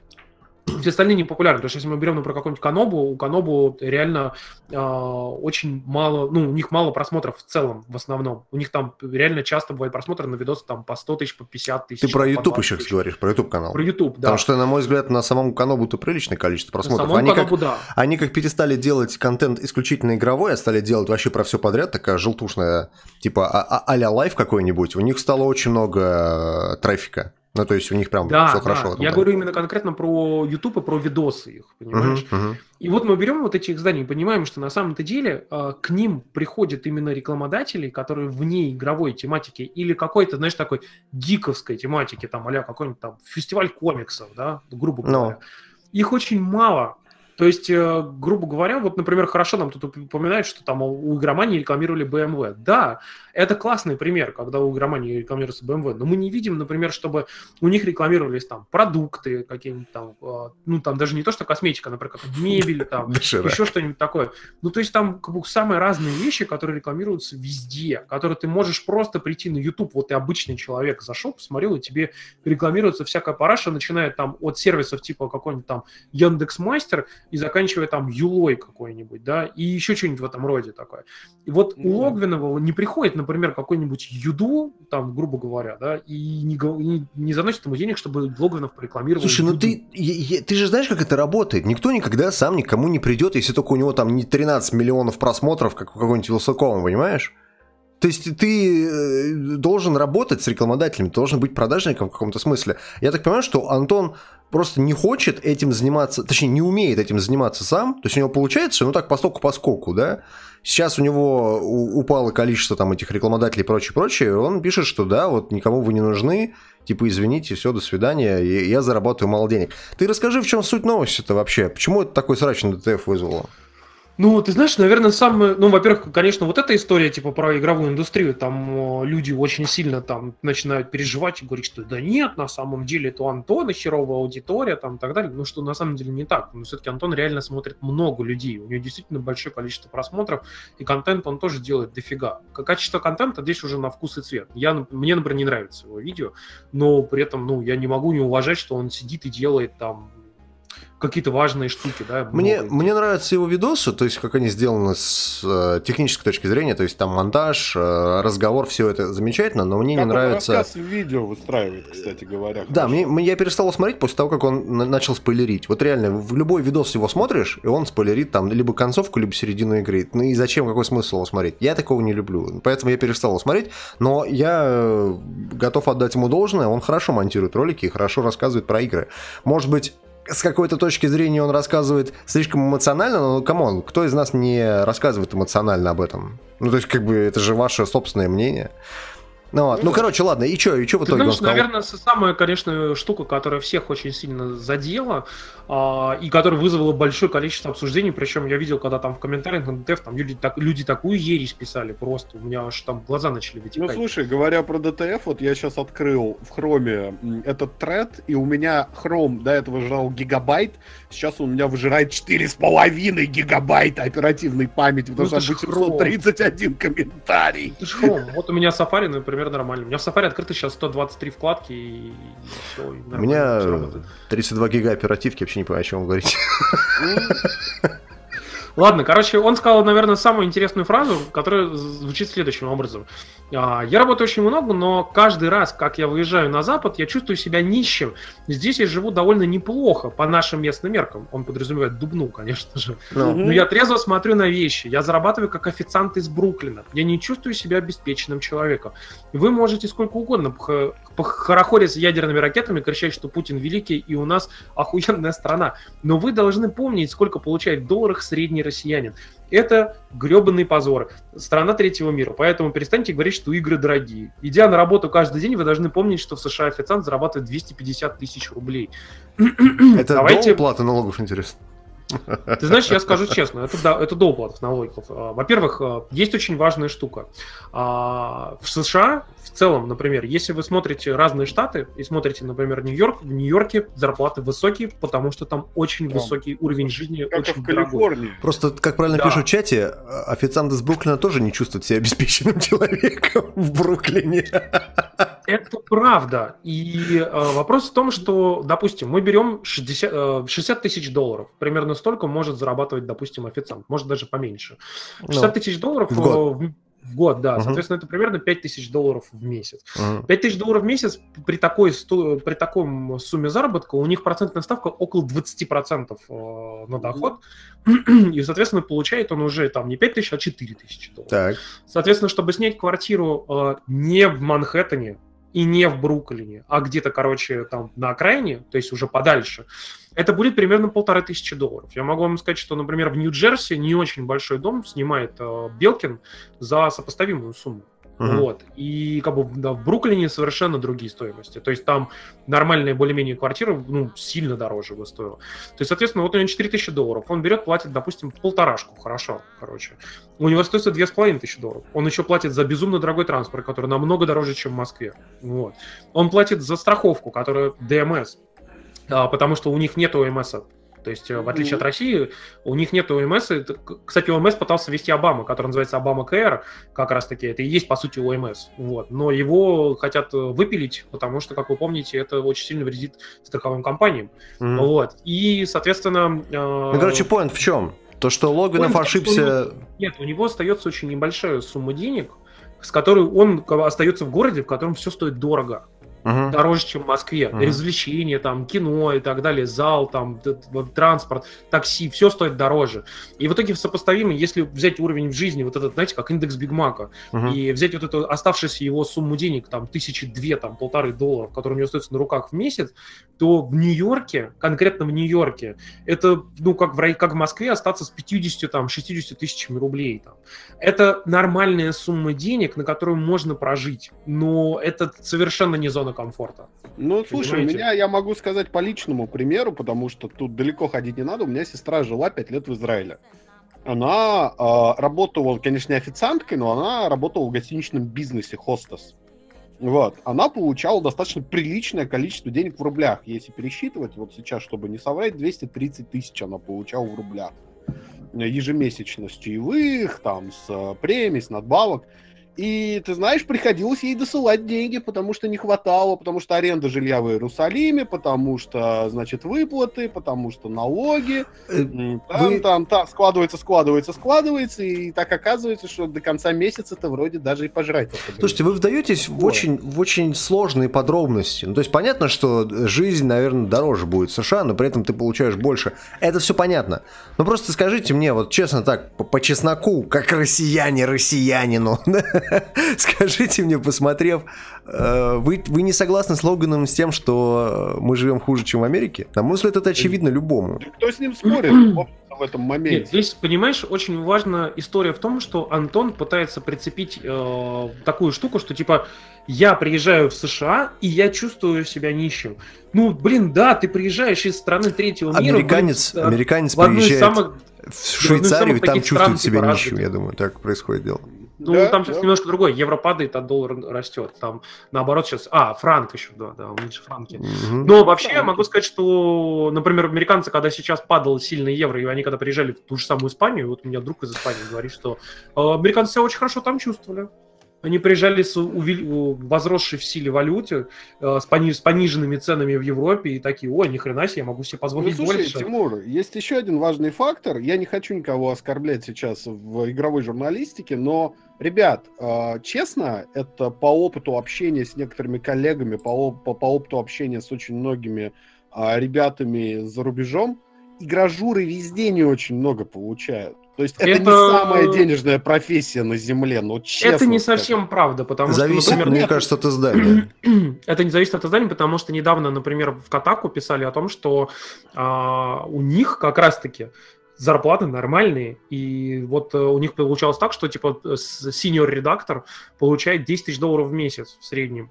Сколько таких изданий, как Котаку? Ну, я думаю, что в США их там несколько десятков штук. Вот. Не десятков. Я думаю, по миру наберется 15 изданий, где люди зарабатывают абсолютно топовые, классные деньги. Но таких изданий 15 на мир. Ну, ты же понимаешь, что у них там совершенно другие загрузки, другие потребности. Часто это вообще блоги. Понимаешь? Крупных изданий типа Котаку, там, какой-нибудь Rock Paper Shotgun, там, Edge, там, и так далее. Я не хочу вдаваться в политику. Мне вспоминается другая интересная вещь, которую мы время от времени обсуждаем с игровыми разработчиками знакомыми. Она заключается в том, что ну вот у меня товарищ, он работает как фрилансер, 3D-шник над очень многими AAA хитами, и он говорит очень интересный тезис: блин, я делаю игру, я смотрю, как эту игру стримят, и когда стример зарабатывает больше меня за год за один стрим, мне становится грустно. Люди почему-то забывают, что это тоже работа. Ну, то есть это не просто сел перед микрофоном и попиздел, как мы это сейчас делаем. Да. Но, ты знаешь, при этом, вот возвращаясь к Антону, могу сказать, что да, вот эта история с тем, что ты типа приезжаешь в США и чувствуешь себя бедным, ну, блин, да, ты россиянин, который приезжает в США. Если ты не бандит, чиновник или там какой-нибудь очень удачливый человек, который внезапно поднял огромное количество денег по меркам всемирным, не в целом страны, а вообще всемирным меркам, когда у тебя там есть 10 миллионов долларов, да, вот ты приезжаешь там в Нью-Йорк, и ты чувствуешь себя там пиздатым. Но если ты обычный наемный работник или там даже со своим маленьким бизнесом получаешь там даже, грубо говоря, 250 тысяч рублей там в месяц, это хорошие деньги, это для России это вообще охуительные деньги. Но в Нью-Йорке это деньги, ну, очень средненькие. Ты будешь себя чувствовать таким, типа, просто средним руки человеком. Но это не из-за того, что ты мало зарабатываешь, а из-за того, что ты, блин, зарабатываешь из-за того, что ты живешь в России и зарабатываешь на российской аудитории, к сожалению. И с этим ничего не поделать. И, кстати, и тыкать в это Антону, например, говорить, что типа нет, на самом деле, там, типа, уебывай в свою Америку, как бы это тоже неправильно. Его можно понять. Ты знаешь, мы это обсуждали как-то, мы зарекались говорить о политике вообще, в принципе, в Завтракасте, но тем не менее, мне каждый раз поражает вот эта двухсмысленность, это двойная логика российского мышления. То есть ты такой говоришь, что да, в России живется тяжело, мы все там такие нищие, все из себя, херово то, херово сё, все знают об этом, то есть абсолютно все. Все знают, что у нас говёная медицина, говёные дороги, говёное все абсолютно. Но при этом, как только речь заходит о том, что вот там кто-то что-то пизданул про Россию, сразу поднимается вот этот вот корневой, знаешь, из земли патриотизм, ты такой, нет, блядь, это не так, вали нахуй в свою Америку, пидорас. Ну, мне это просто, сказать, что мне каждый раз это поражает, это двойственность мышления, просто с точки зрения, ну вот, обыкновенного человека, ничего такого особого, мне кажется, Логинов не сказал. Ну, то есть, он вам сказал о том, что официант получает в Америке больше, чем он. Вы же не знаете, сколько Логинов получает? Может, это действительно так? Слушай, ну, при этом вот как бы всю эту историю, если дальше там продолжать, могу сказать, что, конечно, ну, во-первых, печально, что Антон в какой-то степени прав, когда пишет о том, что аудитория кажется, вот эта игровая аудитория кажется токсичной из-за вас, из-за того, что когда люди, например, приходят читать там типа комментарии под игровыми видео там на игровых стримах там и, соответственно, читать, что пишут об играх, как пишут об играх блогеры и так далее, рекламодатели тоже считают, что это какая-то очень токсичная история. И вот к нему приходят в комментарии и пишут: ах ты жирный уебок, пидорас, сука, там, пошел нахуй, там, и так далее. И типа вот эти все смехуёчки, знаете, такие, кто кого переиграет. И мне еще он, нравится, по сути, мне еще нравится вот этот подход, который, знаешь, там, типа, вот Логинов там всех перебанил, блядь, пидорас ебаный, типа, что ты всех перебанил? Чувак, вот это называется работать с сорняками. То есть ты приходишь в свои собственные комментарии, и ты просто берешь и банишь людей, тебе похуй абсолютно на них. Ты их не считаешь даже какими-то людьми, которые тебе приносят деньги. Для тебя это не аудитория. Если человек пишет про тебя какую-то хуйню, ты их просто банишь и забываешь о его существовании моментально. Собственно говоря, это, наверное, это единственный нормальный подход Логинова ко всей этой истории. А по поводу всего вот этого срача на DTF и прочее, мне очень нравится, как там в комментариях скачут всякие дурачки из Твиттера, которых мы перебанили еще в Завтракасте, я как раз помню. Каждый второй дебил там вот сейчас хуесосит Логину. Но я все-таки желаю Антошке, чтобы он взял и нашел себе нормального пиарщика, который вместо него будет ему говорить, потому что он как Фил Спенсер, он не умеет разговаривать так, чтобы к его словам нельзя было придраться. Серьезно. Особенно, когда у тебя половина твоих перебаненных людей, которых ты там перебанил, они собрались в отдельный чатик, тебя хуесосят, лепят про тебя картинки, которые ты потом выкладываешь в Инстаграм, и такой типа, что это за мразь про меня картинку нарисовала? Ну камон, ну кто так делает?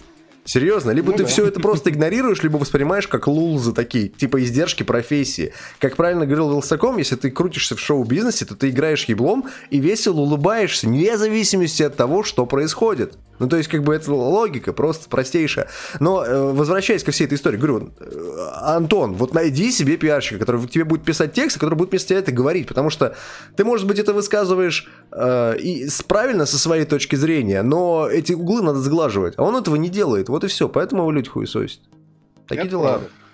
Слушайте, ну давайте, короче, действительно закончим. И Антон хоть и одиозный персонаж, но, ну, как минимум его стоит уважать за там все заслуги, как говорится, вот, за выслугу лет. Возвращаемся к следующим нашим новостям, потому что мы что-то долго проговорили по Логину. Раз уж мы говорим про элиту, да, давайте про элитные вещи, недоступные россиянину. Да-да-да, мы говорим про то, что какая Россия бедная, давайте поговорим про то, чего мы, скорее всего, никто покупать не будем, потому что у нас нет денег. Да, тут на неделе Huawei, есть такая китайская компания, Huawei, да, показал несколько смартфонов, и самое главное, он показал свой флагман на этот год, это P20 Pro. Флагман копирует iPhone, скажем честно, по дизайну, но у него есть куча классных вещей, про которые даже Verge писал восхищенно, типа тройной камеры, которая офигенно снимает в лоу-лайте и так далее. Но нам интересно на самом деле не это. Нам интересна его элитная версия Porsche Design Mate RS. И кроме безумных характеристик, там полгига встроенной безумного брендинга, да. И безумного брендинга, там будет безумная цена в 1700 евро за 256 гигабайт и 2100 евро за 512. Стоит отметить одну очень классную фишку, про которую почему-то много не говорят. Это будет первый смартфон на рынке с сенсором отпечатков пальцев, который будет расположен прямо под дисплеем. Но поскольку технология очень свежая, она еще не обкатана на массовых смартфонах, на всякий пожарный Huawei разместили второй сенсор на спинке. Мне нравится вот это вот, знаешь, на всякий пожарный, технология не обкатана. Ну, то есть, это по сути, early access только в мире смартфонов. Ну, ты знаешь... Я тебе, кстати, напомню про слухи о том, что якобы Apple в последний момент отказалась от сенсора отпечатка пальцев под дисплеем в iPhone 10 именно из-за того, что он работал не всегда и не всегда корректно считывал, и поэтому они отказались от него в последний момент и сделали только Face ID. А потом вышли... Которая работает абсолютно так же. Слушайте, а я вот смотрю... отпечатки пальцев, говно. Я смотрю на его фотки, я не понимаю, у него что, 3 камеры, что ли? Или да, что это? У него тройной модуль офигенный. Там основная камера 40 мегапикселей, но она снимает... Это вот верхняя, да, видимо? Да, она снимает с разрешением 10, но там крупный пиксель, поэтому камера очень светочувствительная. По тому же принципу Sony Alpha 7S работает. Там 12 мегапикселей, хотя сенсор 24. Потом вторая камера, это черно-белая камера, она снимает как бы все очень четко, без фильтра Байера. И третья камера, это 8-мегапиксельная зум-камера, то есть это уже телевик. И софт как бы склеивает результаты 3 камер и обеспечивает тебе четкую картинку, светочувствительность и зум. Сам Verge камеру потестил и говорит, что камера реально очень крутая, она очень классная, хотя, конечно, смартфон, ну по дизайну он такой, китайский, конечно, чего уж ты.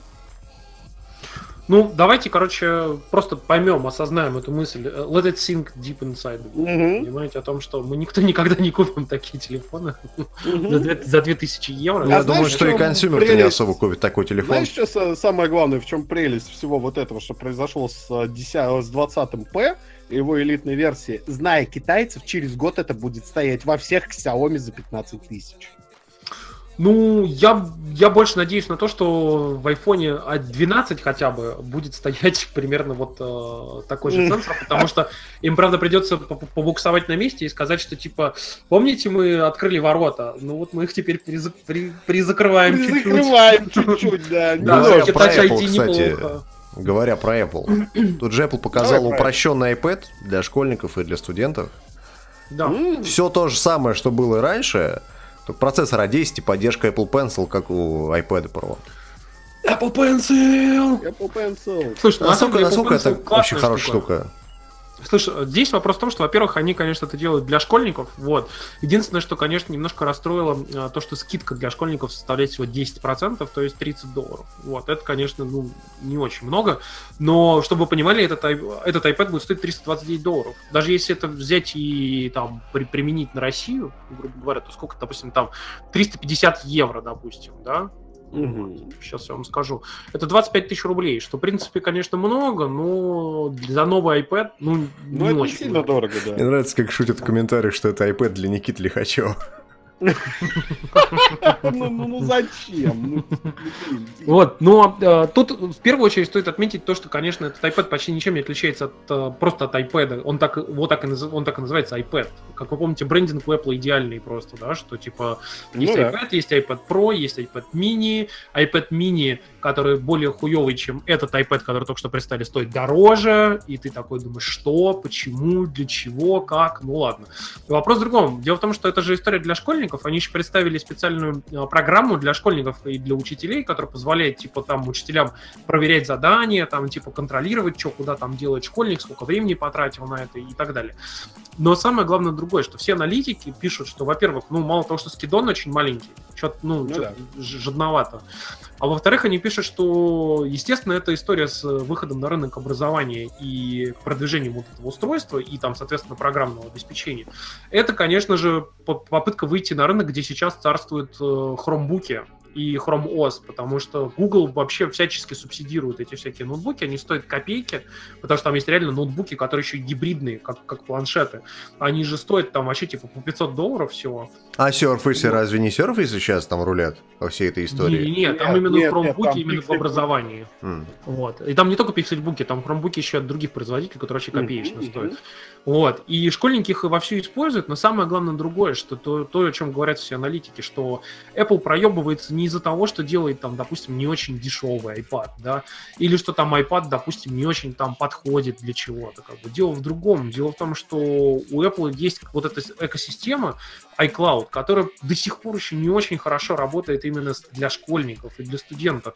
А как бы так получилось, что у Google есть, Google Docs и всякие эти G Suite, которые позволяют контролировать там пользователей, контролировать их задания, коллаборационные системы, и вот это все. И она работает, объективно намного лучше и намного более понятнее для людей, чем вот сейчас садиться и изучать, как работает там какой-нибудь iWork там в облаке, да. И вот Apple здесь типа безнадежно отстала. Вот, от Google, который умудрился под шумок просто подмять под себя весь рынок образования в США. Ты знаешь, мне еще другое не нравится во всей этой истории. Мне не нравится то, что Apple немножечко козлит аксессуары third party, когда дело касается ввода спира. То есть вот в чем прелесть, например, ведра того же. Помимо того, что ты покупаешь дешевый ведро-планшет, ты можешь, в принципе, к нему выбрать любой хороший карандаш, если там технология поддерживается за не очень большие деньги.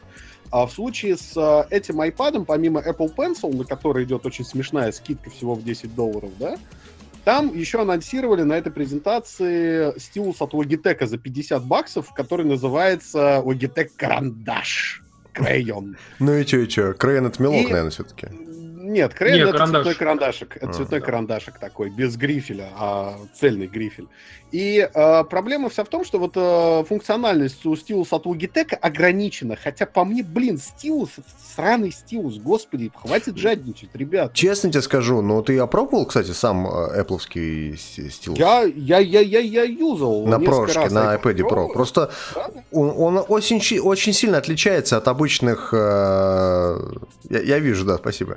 Он отличается очень сильно от обычных стилусов. То есть когда ты на нем что-нибудь пишешь, это реально похоже на ощущение, как будто ты ручкой что-то пишешь. Да, они, в общем-то, воспроизводят то, что Wacom делает за там условные... За килобаксы, скажем так, да. Окей. Я просто... Да. Вы знаете, давайте все-таки еще перейдем к тому, что, во-первых, есть другие стилусы. Я могу сказать, что у меня, например, стилус Targus, который работает на айфоне, на iPad и даже, на макбуке. Я реально на макбуке, когда было нужно какие-то в фотошопе, например, сидеть и делать обтравку с помощью ластика очень аккуратненько, какие-нибудь там края, я беру стилус и реально херачу по макбуку. Там же, очень просто ты берешь, зажимаешь тачпад, как пальцем, и берешь и пальцем рисуешь. Вот, и очень круто работает. Да. Вот, и вы можете реально использовать просто не такие точные, без там, степени нажатия и прочего, но там стилус, который $10 стоит. Вот серьезно. Если вам это все не важно, то можете их заюзать. Ну и давайте двигаться к более интересным, наверное, новостям очень успешных продуктов. Очень успешных фильмов, я бы сказал так. Очень успешных фильмов, да. Если вы помните, был фильм «Валериан», в котором мы вам даже советовали, потому что я вам посмотрел, я вам говорю, что я не понял, в чем смысл фильма. Я не понял, что это, потому что это хороший такой блокбастер. Да, очень милая фантастика европейская, да? Да, просто посмотрел такой, вкусил и такой, заебись такой, и все. Вот. И, короче, прикол в том, что, как вы помните, из-за того, что у Валерина был просто безумнейший раздутый бюджет, так получилось, что он практически обанкротил Европу Корп. Это компания, которая как раз принадлежит Люку Бессону, и которая еще мало того, что выпускает эти фильмы, так еще и ей принадлежала непосредственно студия, которая сделала этот Валерин. Так вот, Netflix тут решил, короче, как, знаете, черт из табакерки, пошли и решили купить не только студию, которую сделала Валерин, но вообще всю Европу Корп, которая выпускала огромное количество французских фильмов там и вообще европейских фильмов за последние там 15-20 лет. Пойди купи пакет молока и какую-нибудь французскую компанию на сдачу. Ну, как всегда, съешь еще этих французских компаний, да выпей чаю. Ну, это, мне кажется, хорошая новость, потому что вообще, ну, Netflix потихонечку фильмы... Ты понимаешь, что это плохая история для самого Люка Бессона? То есть он как продюсер и как, в принципе, ну... Кинодел, он обосрался. Режиссерской версии мы оставим, да, то есть как бы, может быть, кому-то понравился Валерин, мне не особо, но общий смысл то, что фильм провалился, и компанию он сейчас продает Netflix, и вообще у него все не очень хорошо. Так что...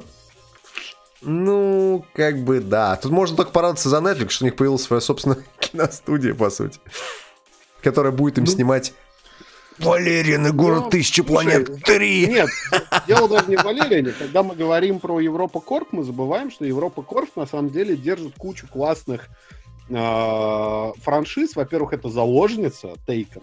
Во-вторых, Европа Корп держит вообще-то «Такси».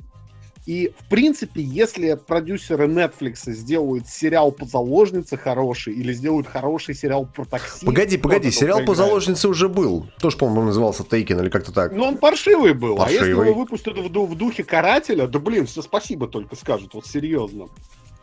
Я напоминаю вам, что покупка чего-то чем-то Netflix не означает автоматически, что фильмы и сериалы и все прочее, что будет делать эта студия, автоматически становятся классными, потому что в последнее время Netflix, ну, выпускает, скажем так, когда как. Иногда получается хорошо, иногда получается не очень. Давайте я вот прерву ваше траханье, вот, охлажу его немного. Охлади нас, углепластик. Вот, и хотел на самом деле сказать вам, что я сейчас посмотрел, например, список фильмов, которым вообще принадлежит Европа Корп. Они мало того, что делали, ну, немножко провальные фильмы, типа, начиная там от Валерина, Люси и, например, какой-нибудь этот «Сфера», который делали с как его зовут, там, с Томом Хэнксом и с Гермионой. Облачная, нет. Нет, да, это «Сфера» назывался. Он так довольно отстойный. Но они делали довольно хорошие фильмы, начиная от «Перевозчика» и, там, допустим, там «Мисс Слон», допустим, что тоже довольно классно. Вот. У них, соответственно, был «Тейкен», понимаете, и «Тейкен», как бы, все серии «Тейкена» тоже сделали они, понимаете, это тоже довольно классно. Вот. Плюс они делали кучу вот этих таких, знаете, душных немножко короткометражек, которые объединяли, помните, там, «From Paris with Love», который там «Из Парижа с любовью». Потом у них же, соответственно, этот транспортировщик был, и у них были всякие-то там район номер 13 и так далее, и так далее, и так далее. У них, на самом деле, было много нехороших, плохих. Я понимаю, что они классные, хорошие, но я говорю, это не автоматически не означает, если их Netflix купил, что сейчас будет все классно. Кстати, это мне напомнил про Гермиону, я тут вспомнил, что я смотрел недавно ностальгирующую критику, которая разбирал диснеевские фильмы, которые... из мультиков они сделали лив-экшн фильмы, типа там Маугли, там... «Красавица и чудовище». Да, и там «Красавица и чудовище», помните, играла Эмма Уотсон? Ой, фу, как ее... Эмма Уотсон, она ужасно пела. Да, я запомнил. Мне очень понравилось, когда он автотюн, короче, просто выделил специально, чтобы было понятно, что она поет хуёво, да, просто слушай, там невероятно слышно, где ее тянут. Да. Ну вот, и говорит, сравните, там покадровое сравнение, типа выражение ее лица в фильме, выражение лица нарисованного персонажа в мультике. Насколько она умеет играть лицом. У нее там такое выражение лица всегда, как будто ее ёбнули по башке чем-то. Знаешь, вот такое. Волшебной палочкой. Слушай, у нас тут хорошо в комментариях пишут по поводу того, что фильмы «Перевозчик», «Транспортировщик», «Погрузчик», «Штукатура», «Плиточник», «Охранник». Требуется сейчас в компанию, да, Евроком. Слушай, но у них еще что интересно, мало того, что они покупают Netflix не очень удачные студии и, соответственно, выпускают сейчас фильмы, которые некоторые хорошо заходят, некоторые не очень, их не пустили на Каннский кинофестиваль. Кого, Netflix? Потому что, знаешь почему? Потому что они отказались принимать условия Каннского фестиваля, а там условия, что типа фильм обязан выйти во французский кинопрокат. То есть именно в кинотеатре. Да, в кинотеатре во Франции должен... Это на самом деле очень смешно, знаете почему? Даже не потому, что Netflix отказался, там, тра-ля-ля, вся вот эта схоластика, интернет-придумка дьявола, Твиттер, говно, а ты пидор. Тут проблема вся в том, что я наблюдаю интересную тенденцию. Выходит охренительно авторский фильм про говно и, в общем-то, итальянского художника, который любил кататься на мотороллере и долбился в жопу, образно выражаясь. Он не находит площадок после Каннского фестиваля, получив там все награды, потому что, никто в здравом уме это не пихнет там вместо «Мстителей», да, которые собирают. И потом продюсеры чешут репу и такие, блин, и идут на Netflix. Как бы вот такое колесо сансары замкнутое, и при всем при этом Каннский фестиваль говорит, Netflix зло, а это единственная киноплощадка, которая размещает очень многие авторские фильмы, которые не добираются до широкого проката. И тут еще, кстати, хорошо пишут нам на Ютубе, что в каком месте Люси провальна, потому что мировые сборы 300 миллионов. А сколько она стоила? Если она стоила 150 миллионов, то это значит, что она провальный фильм, раз она собрала только 300. Фильмы должны окупать свой бюджет в 2 раза, даже больше, чем в 2 раза. Да. По-моему, на самом деле, они там не так уж и дорого стоили. Люси, она окупилась, насколько я помню, но приняли ее очень херово критики. Посмотрим, что там будет. Как и все фильмы, в общем-то. Так, кстати, о кино. Правда, что мы говорим о кино, давайте поделимся впечатлениями, кто что смотрел. Вот Дима хотел, например, поделиться впечатлением, что он смотрел фильм о 2 зэках. Правильно я тебя понимаю? Да, замечательное кино про 2 зэков. Озвучивал, кстати, одного из персонажей наш Тимурчик. Второго персонажа озвучивала Карина. Замечательный фильм про зэков, называется «Стрим Завтракаста Wipeout Omega». Это игра, как это сказать, локальный диванный кооп, где вы управляете сначала, значит, один игрок управляет одним персонажем, другой игрок управляет другим персонажем. Честно вам скажу, я не играл в игру, но мне понравилось то, что прямо на стриме, прямо в самом начале стрима пришел чувак и сказал, что типа вот концовка игры будет такая-то. Его тут же забанили, но я потом погуглил, действительно концовка игры именно такая-то. Я такой, сука. Вот ты пидор. Черт. Сука. Ладно, короче, вопрос в другом. Вопрос в том, что я думаю, мы хотели доиграть на самом деле, как раз таки. Там, я так понимаю, половину игры примерно прошли за стрим. Нет, вот. Вы не половину игры прошли. Я вас уверяю, что вам еще часов 7, наверное, в нее играть. Или 5 да, вообще там. говорили, она же всего 6 часов-то идет. Так как вы играли, вы играли 2 часа, а люди этот момент прошли минут за 30. Так что я просто к тому, что, как бы понимаешь, да, что тебе надо это индивидуально, очень индивидуально, да, такой геймплей. Вот. Ну расскажи про игру, давай. Ты знаешь, я могу сказать что я ожидал, что это будет какая-то прям совсем инди-санина. Мы говорим про игру Wipeout, кстати, я, по-моему, не произнес ее название. Да, побег из тюрьмы. Вот. И я прям думал, что это прям санина, а внезапно оказалась игра с хорошим продакшн value. Да, там много видно, что каких-то там вещей. Это бюджетный проект, да. Много сделано отъебись. То есть, знаешь, честно тебе скажу, это напоминает вот эти все эксперименты игровых студий. Да, то есть он и есть. Тут недавно выходила статья на DTF по поводу Hellblade: Hero Sacrifice, о том, как они делали типа инди игру. И экономили на всем. Да, экономили на всем, но при этом они говорили, что у нас типа не AAA игра, а AA, то есть только 2 буквы А вместо 3. Ты знаешь, это как тот видос, где чувак приходит в магазин в Икее и смотрит на батарейки. И там 4, подходят. Не ори так микрофон, у меня уши болят. Но, то есть, очень похоже на то, что это такой некий эксперимент EA в данном случае, чтобы не тратить очень много денег на потенциально хорошие, наверное, геймплейные механики в том плане, что 2 игрока одновременно играют. Они просто потратили на нее не очень много денег, она не очень долгая, и это позволило им обкатать что-то. Возможно, что для этого будет некая какая-то игра, которая выйдет там через пару лет, в которой эти геймплейные механики из Wipeout будут полностью передраны, но уже в AAA игре. Пока что это такая AA. Слушай, я бы сравнил ее с Сену как раз, потому что тоже такая, типа, вроде серьезная, хорошая игра, именно об этом, но не вот. И ты знаешь, как Sea of Thieves, вот. Ты знаешь, да. Мне, на самом деле, очень понравилось то, что, конечно, ты прям реально управляешь двумя персонажами на одном экране, и ты видишь действия и там, но при этом как-то все иногда дефокусируется у тебя, там то на одного персонажа, то на другого, но немножко каша, особенно когда, конечно, разговаривают два персонажа, и у тебя одновременно звук, как разговаривают одновременно люди, это не очень круто. Вот. И, соответственно, то, что иногда происходит серьезное дерьмо и на одном экране, и на втором экране, и ты пытаешься следить то за своим персонажем, то еще смотришь в другую часть экрана, это тоже немножко дефокусирует. Вот. Но сам факт, что сделали классную игру, которая рассчитана на кооп, сюжетный, и еще и такой, типа, явно рассчитанный на то, что именно вы должны друг другу обязательно помогать синхронизировать свои действия, еще и на одной консоли, вот за это, конечно, респект. Ну, еще вдобавок ко всему, я должен добавить то, что классно, то, что игра, ну, мало того, что она такая кинематографичная, очень много отсылок к фильмам. То есть очень много. То есть сам вы будете вспоминать, там, не знаю, «Побег из Шоушенка» очень часто, наверное. А ты знаешь почему? Потому что тут надо напомнить, что вот этот Йосеф Форес, как его правильно произносить, это гейм-директор игры, вообще он режиссер, у него несколько достаточно успешных картин, он снял там в Швеции. И когда мы говорим, что Wipeout кино, пацаны, это правда, игру даже ставил режиссер.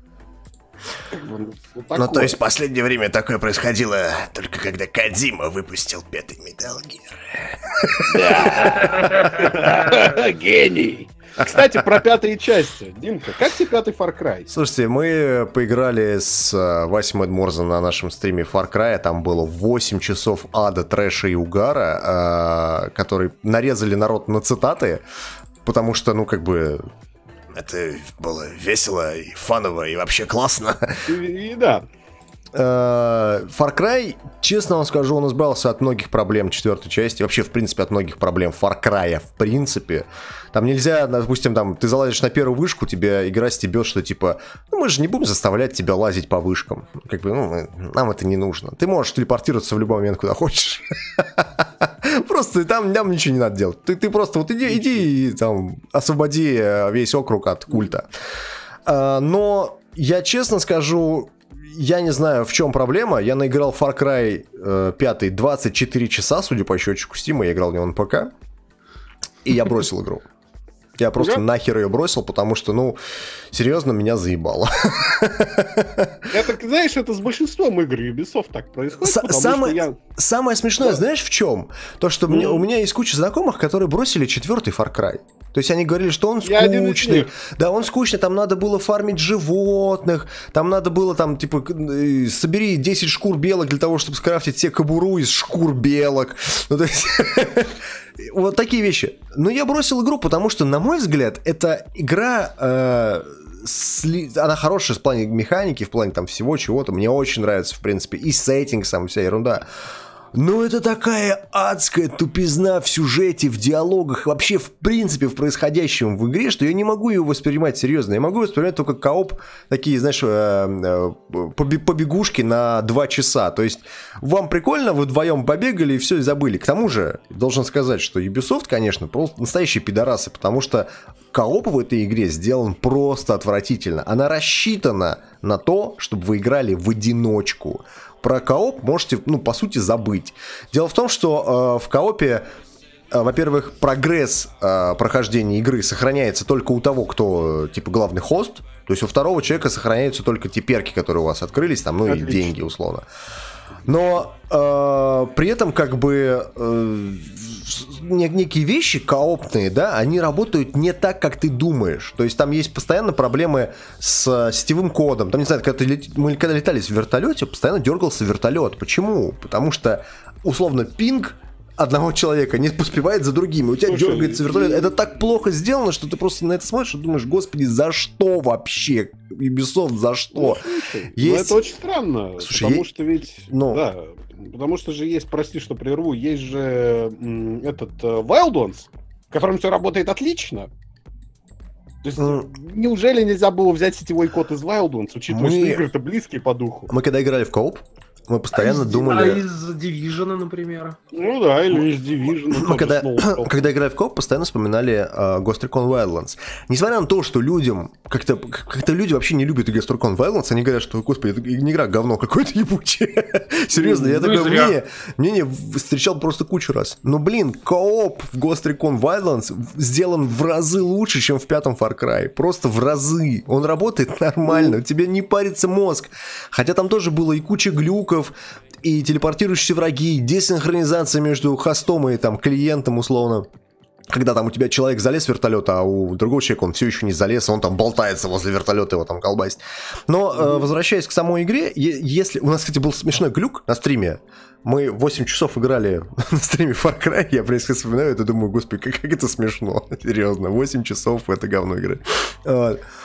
У нас был смешной глюк, что сломались игровые механики, и у нас происходила... у нас происходила какая-то движуха каждые 15 секунд. Ну, то есть, условно, Вася мне такой говорит, пойдем, короче, посмотрим, как рыбалка работает. В Far Cry появилась рыбалка, представляете? Пойдем посмотрим, как рыбалка работает. Да, подходим, короче, к озеру, проходит 15 секунд, у нас выбегает медведь. Окей, убиваем медведя, проходит 15 секунд, прилетает самолет. Окей, взрываем самолет. Проходит 15 секунд, прибегает толпа культистов. Окей, убиваем толпу культистов. При этом он еще даже удочку не успел забросить. Он просто стоит, вот, знаешь, вот ничего не происходит вообще. То есть постоянно какая-то движуха. И после этого мы уже начали прикалываться. Мы ездили по всему этому округу просто на машине. И говорит, вот сейчас я буду считать, вот сейчас я досчитаю до 10 секунд, и сейчас что-нибудь да появится. Мы едем на машине, проходит 10 секунд, и реально что-то да появляется. То, блядь, грузовик, то, блядь, вертолет, то еще какая-то херня, то блокпост. Короче, спустя час нас настолько заебал экшен, что как будто ты пересмотрел, не знаю, фильмы Майкла Бэя одновременно. Знаешь, вот как в этом... Как в «Заводном апельсине». Вот ты сидишь, у тебя вот так вот глаза на полную раскрыты, да-да-да, и перед тобой кино, там, «Трансформеры 6» на 10 экранах показывается. Вот, и ты такой, господи, за что? И это реально заебало. После этого я решил проверить, думаю, ну это какой-то глюк. Ну не может быть такой фигни, что такая фигня происходит с Far Cry. Думаю, надо проверить. Начал играть один. И вы будете смеяться, но когда ты играешь один, такого не происходит. То есть, серьезно. Отлично. Ты можешь спокойно наслаждаться игрой, а игра при этом представляет, ну, не знаю, типичный Far Cry. Если вам понравились предыдущие Far Cry, вам обязательно понравится этот, потому что он избавился от кучи проблем предыдущих Far Cry. Там не надо ничего крафтить, там даже охотиться особо не надо на животных, потому что и охота сами на тебя выбегают. Да, охота это единственное, что вам дает, это деньги. То есть вы можете продавать там шкурки и прочее. Но мне, не знаю, мне надоело. Я зачистил там 3 округа Far Cry, я зачистил один округ, убил одного босса, и я понял, что не, я наверное, к игре вернусь, может, через полгода только, когда мне окончательно нас напиздит. Вот. Ну, то есть, впечатление смешанное у меня от Far Cry. Тимурчик, ты же тоже играл вроде, да? Как у тебя? Да, мы на самом деле с Кариной играли тоже в онлайне. Вот, и могу сказать, что, конечно, мне игра реально понравилась, учитывая, что я играл до этого в Far Cry 3. Far Cry 4 я забил полностью, вообще мне прям, вообще не понравился. Far Cry Primal я даже не хотел приступать к нему совершенно. И могу сказать, что я был немножко даже удивлен этому, что Far Cry 5 настолько хорош. Он прям лучше во всем, чем Far Cry 3, и он очень красивый. То есть это реально, как правильно отметили там на DTF, это самая красивая игра, наверное, на текущем поколении консолей, например, среди Xbox One X. Я бы заметил еще, что, конечно, игра-то красивая, когда показывает лесочек и все такое прочее. Но насколько уебищно там сделана вода, это просто ты смотришь на это и ты думаешь, господи, за что? Это, как тебе сказать, я писал статью, про которую мы еще поговорим, Максим, и я заметил в современных играх очень интересную закономерность. Полигоны растут, а освещение становится круче. Офигенно, там анимации прорабатывают, полигонов на персонажей фигачат. Но знаешь, на чем экономят? Вообще, сука, все на отражениях. То есть вот в Horizon Zero Dawn даже взять, да, какая там шикарная природа, какие там шикарные разрывы, господи, какая там уебищная вода. Ну, в случае с Far Cry, я тебе могу сказать, что на ультре, на максималках, на ПК в игре у машины в зеркалах нет отражений. Там просто такая типа поверхность непонятная. Но возвращаясь к графону, да, давай. Как бы, что игра, во-первых, действительно красивая в плане арт-дирекшена, потому что ты ходишь вот по этим всем местам вот этой маленькой такой Америки, и это очень напоминает GTA 5, во-первых, потому что в GTA 5 очень похожие есть места, прям вообще практически идентичные, вот. Но только там GTA 5 это было сделано как ремастер старой игры 2012 года, а здесь это все на новый лад, очень красиво, классно, с освещением и так далее. Вот. Если в Red Dead Redemption будет графика уровня Far Cry 5, то, конечно, это будет просто... это будет очень круто. Вот. Но мне, в первую очередь, конечно, запомнилось то, что там очень классно вот эти все сюжетные вставки с Джоном Сидом. Тебе серьезно понравились? Мне очень понравились, на самом деле. Ты как серьезно? Он говорит, и как они сыграны, и там по сюжету интересно все это сделано. Но при этом я понял, что и прочитал о том, что все эти сюжетные вставки дальше будут отстойными. Вот, потому что писали, что явно вот эту часть с Джоном Сидом проработали хорошо, а со всеми остальными проработали не очень. Вот. Кроме Веры. Там даже пишут, что если вы вдруг будете проходить Far Cry, то лучше всего проходить сначала Джона Сида, потом чувака, который на севере, он самый слабый по сюжету, вот, а потом проходить женщину, которая на востоке, это которая Вера, она же Faith, вот, и типа якобы тогда вам будет наиболее интересно проходить именно в таком порядке. Вот. Это, на мой взгляд, очень спорно, потому что Вера — это самый простой и самый идиотский босс-энкаунтер, который ты просто встретишь в игре. Я тебе серьезно говорю, это полное говно. Вопрос в том, как ты, типа, общий сюжет, локации, какие сайд-миссии и так далее. Ну, короче, мы с Кариной зачистили всю первую локацию, мы постоянно сталкивались с безумнейшими глюками, тоже как бы, и больше всего, конечно, бесит вот эта история с коопом, то, что, например, в коопе, когда ты играешь, большое количество различных скиллов, спрашивают у тебя, машин. Тебя спрашивают, Джон, ты Иоанн? Ну да, в русской версии он Иоанн. Понятно. Он Йонас, в смысле, ну, Иона, типа. Они уже не все библейские имена, типа, да. Короче, в чем прикол? Что и не Джозеф, а Иосиф он, да, извини. Ну. Когда ты играешь в коопе, там есть большое количество различных скиллов, машин и прочих всяких штук, которые завязаны на прогрессию в сюжете. Например, там, типа, для того, чтобы прокачать себе 4-й слот для оружия, кроме того, чтобы ты просто докачался, у тебя просто было количество перков, тебе нужно обязательно убить одного из боссов в игре, вот этих основных. И вот, если с тобой играет человек в коопе, так как у него формально в его игре он не прошел этого босса, а прошел его с тобой, то у него не засчитывается это, и он не может купить себе 4-й слот для оружия, например. То есть он должен в своей игре пройти одного из боссов, и только тогда он сможет купить как бы себе 4-й слот. Это дико тупо, на самом деле. Вот. И еще там вот эта история с Силвером. Дело в том, что только хост игры находит вот эту валюту, которая полу такая валюта, типа важная, полуневажная, а на нее ты покупаешь большое количество всяких косметических штук, и как бы ты ее можешь купить или за реальные деньги, или находить в игре. Но в игре ты находишь ее только хост. А, соответственно, в том же самом сейфе, где ты ее нашел... Кооп сделан ужасно, и по коопу, на самом деле, сейчас какую-то там на Reddit петицию составляют Ubisoft в очередной раз, что типа, мол, поправьте кооп, пидорасы, что же вы делаете? Но я уверен, что Ubisoft ни хера не сделает, потому что... Но при этом в игре такая куча классных, веселых моментов, что, конечно, ты ей прям прощаешь это. И плюс вот эта атмосфера, и плюс идея там со всеми этими культистами, плюс оружие, плюс сражение с животными. Блин, ну это забавно. Прям в нее приятно играть. У меня, говорю, двойственное впечатление, то, что у меня куча народу, которые писали, что типа, я играл последний раз в Far Cry, это был 3-й Far Cry, то есть вот самый последний, в 4-й типа бросил, Primal вообще не играл, а 5-й, наверное, будет первый Far Cry, который я допройду до конца. Так вот у меня полностью противоположная точка зрения, потому что я прошел 3-й, прошел 4-й, с удовольствием прошел Primal, а 5-й это будет, наверное, первый Far Cry, который я не пройду. Так что мы у нас немного разделились. Такие дела. Я все-таки бы допрошел. Вот. Мне хочется прям это сделать. Возвращаясь... Пока вы там не начали про Far Cry совсем, мы не превратили в наш подкаст типичное юби-говно.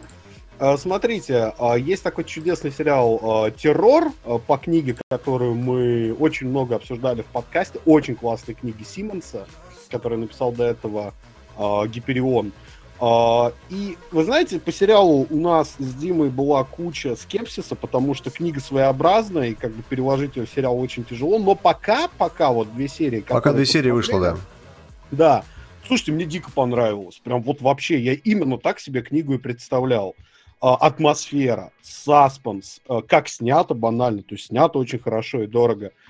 Если они не затянут в типично американском духе, а давайте мы историю на одну книжку растянем на 20 сезонов, что очень любят делать в США, выйдет очень годно, потому что пока вот в терроре кликает абсолютно все, что кликало в книжке. Хотя сериал снят немножко иначе, естественно, какие-то сцены изменены, понятно, есть отличия от книги. Характеры героев довольно сильно поменяли, кстати. Да, но пока все очень здорово. Вот как бы при всем при этом я должен сказать, что это еще и, если они, естественно, нигде не облажаются, будет такой образцовый телехоррор, потому что у нас на самом деле на телевидении достаточно много ужастиков-скримеров, достаточно много гура-ужастиков, про которые вот Тимур любит рассказывать, на Netflix он там посмотрел. Но вот таких психологических триллеров с мистикой ведь на самом деле на телевидении очень немного. Ну, я бы не сказал, что это прям психологический триллер. Я скорее сказал, что это саспенс. Это как по Хичкоку. То есть у тебя идет нагнетание, а потом раз! То есть вот так это делается. И пока что 2 серии идет нагнетание. Если вы не понимаете, о чем идет речь, про что вообще сериал «Террор»? Это арктическая экспедиция в 1800 каком-то году. Британская отправилась на 2 кораблях находить проход там через Арктику. Ну, в итоге, спустя несколько месяцев, когда они там доплыли до этой Арктики, они застревают во льдах. И, короче говоря, с ними там происходят всякие события. Там добавлена мистика, добавлены некие, скажем так, непонятные события с точки зрения реализма, но при этом сама книга основана на вполне реальной экспедиции, которая действительно пропала в 1800 году, и нашли дневники этой экспедиции. Вот на основе этих дневников, на основе всего этого была написана книга Симмонсом, которая так называлась «Террор», это название корабля «Террор». Вот. И, собственно говоря, сериал от AMC. А чем AMC у нас снимала? Breaking Bad. Вот. Так что снято там все клево, актеры играют замечательно, а обстановка вот эта вот, обстановка именно Арктика, лед, пиздец, цинга. Мы все умрем, о боже мой, что делать? Слушайте, а я книгу не читал, но мне тоже очень понравились первые 2 серии, и могу сказать, что они мне большей частью напомнили старые книги, которые, помню, мне читал про Арктику и про покорение Арктики, мать, в детстве, когда мне было там типа лет 7-8, и там тоже было все примерно то же самое, вот эта цинга, там все замерзают, пиздец, я вспоминаю, блин, мне реально в 7 лет читали такие книжки. Ну да. А потом вспомнил, чтобы тебя не поперло на Арктику. Ну да, как бы, но, блин, на самом деле, вот там вот эта атмосфера постепенно накаливающаяся вот этого пиздеца, когда, знаешь, там с одной стороны, вот там, типа, ну да, вот чуваки ушли в небольшую экспедицию, да, там, конечно, тяжеловато, может медведь там лодку перевернуть, да, блин, морозновато, да, тяжело тащить, да, ну да, такое. А вот на кораблик возвращаешься, ну да, там нормально, все тепло, угля еще много, да, еда есть, все хорошо, да, вот сральник чуть-чуть задувает, да, надо его смолой заделать, да, давайте заделаем, да, вот так все, да, все комфортно, чаечек пьем из красивых стаканчиков, да, и я представляю, что дней через 10 там будет просто от пизды все расхуяренное, и все такие просто жрут друг друга там, или да, классика, да. Вот, и как бы я просто жду, когда вот этот вот ад там начнется постепенно. Ну, до него не скоро, в смысле, если они начнут растягивать этот сериал, я уверен, что они его будут растягивать, потому что, ну, есть у меня такие предположение, скажем так, вот, что самый основной плот-твист мы увидим только в конце сезона, ну, то есть мне так кажется. Если они будут растягивать, будет не очень хорошо. Но с другой стороны, ну, блин, ну, там сложно, мне кажется, придумать что-то классное, если не экранизировать книгу дословно. То есть сложно придумать, потому что вокруг только Арктика, и что ты будешь показывать, сугробы и снег. Все-таки Симмонс очень талантливый писатель, чего не отнять. Да, согласен. Ну, в общем, дальше ждем, что там будет. Я, на самом деле, вот прям меня захукануло, я хочу прям все-таки посмотреть. Да, вот. да. И Макс тут добавил какие-то непонятные игры. У меня 2 маленькие игры, на самом деле, которые я бы очень хотел осветить. Погодите, секунду, я зачитаю донат. Мистер Валери занес нам 100 рублей, спасибо тебе большое, чувак. Вот. И говорит, Макс, пора. Макс, пора, в общем. Движуху устраивать. Короче, я заценил небольшую РТС-ку в духе такого комбинации третьего Варкрафта и Сеттлерсов. Она называется Нордгард. Она вышла из раннего доступа, наконец-то, в релиз. И очень коротко. Это игра про викингов. Цель пережить зиму и забить дубинками соседей. Игра очень веселая. Она сделана в духе таких нордических мифов, но с мультяшной графикой. Поэтому, если вам хотелось поиграть в какую-то такую РТС а-ля Warcraft, и при всем при этом качественную, хорошую, удачно сбалансированную, с хорошими механиками, я очень советую обратить внимание на Нордгард. Она, кстати, отлично играется в коопе. Мы с женой время от времени в нее играем. А вторая игра, которую я бы очень хотел упомянуть, потому что нам сами разработчики прислали ключик на нее, и я неожиданно в нее залип позавчера, она называется Fusion Alloy. Феодальный такой металл, скажем, феодальный сплав. Это стимпанковая метроидвания про таких механических роботов-рыцарей. Она находится в очень ранней стадии. Это совсем такой инди-инди, но неожиданно. Она очень классно нарисована, она очень классно сделана. Это такая по визуальному стилю смесь Valiant Hearts и Машинариума. То есть вы буквально бегаете за этого робота из Машинариума, но нарисовано это как будто Valiant Hearts. Она пока что находится в очень сыром состоянии, поэтому сейчас я ее брать не советую, но если вы любите... Она в Early Access, что ли, или что? Она в Early Access, да. Но если вы любите Metroidvania, и если вам вот заходят игры а-ля Hollow Knight, например, я вам очень советую добавить ее в виш-лист Steam и следить за ее развитием, потому что игрушка очень приятная. Ну, а понимаете, часто же как дают ключи на какое-нибудь говно в духе, ну слушай, может, ты что-нибудь про нее хорошее скажешь там, и ты такой, вроде ключ дали, надо, наверное, про нее что-то хорошее сказать, а игра параша полная. Бывают такие случаи. Здесь не так, то есть ключик я брал из серии, пощупаем, посмотрим, что. А в итоге я в ней провел, наверное, весь позавчерашний вечер и с большим удовольствием в нее играл. Поэтому очень советую Fury Alloy. Вообще... Сверчки. Да. Но она, по-моему, только на ПК, кстати, есть. Она пока на ПК, но разработчики планируют ее портировать, по крайней мере, точно на Switch. И на Switch она будет вообще идеально играться. Поэтому я и говорю, не спешите, но в виш-лист добавьте, серьезно. Да, в общем-то, мы двигаемся к следующей нашей замечательной постоянной рубрике по интересных статей с ДТФ за прошлую неделю. И начнем мы, конечно же, с джинсы. Прям джинсы. Самопиар, потому что мы сейчас расскажем вам про статью, которую написал Максим. Максим, что ты там записал? Да, какое говно ты там опять написал. На самом деле, меня неожиданно вечером дернул Вадим с просьбой написать и рассказать вообще людям понятным русским языком, что такое трассировка в УЧ, о которой очень много говорят, и как она приходила в игры. Это такой обзорный материал. Он не вдается в подробности, но пытается достаточно понятным языком рассказать, чем хороша трассировка, и самое главное, чем она плохая, и почему пока губу раскатывать не стоит. Поэтому, если вы слышите этот маркетинговый базворд, типа, вот трассировка лучей в реальном времени, сейчас вам графон-то покажет. Да никто даже не знает, что это за трассировка лучей, все знают слово рейтрейсинг. Да, рейтрейсинг. И что это за рейтрейсинг такой? Очень советую почитать мой материал, потому что помимо того, что эта технология достаточно старая в пререндер графике, несмотря на утверждение Microsoft и Nvidia, она вообще уже существует в играх, в том числе в консольных. То есть ее уже использовали. И если вам, вот, собственно, интересно на понимание, как работают игры, очень советую ее почитать. Это я от себя скажу, что это первая статья Максима, которую я дочитал до конца. Признание. Признание, да. Coming out. И она хорошо написана, я не спорю. Вторая хорошая статья на ДТФ — это Silent Hill, лучшая экранизация видеоигры. И она рассказывает о том, в принципе, если вы не смотрели фильм Silent Hill, то вам, наверное, стоит сначала его посмотреть, а потом уже читать эту статью.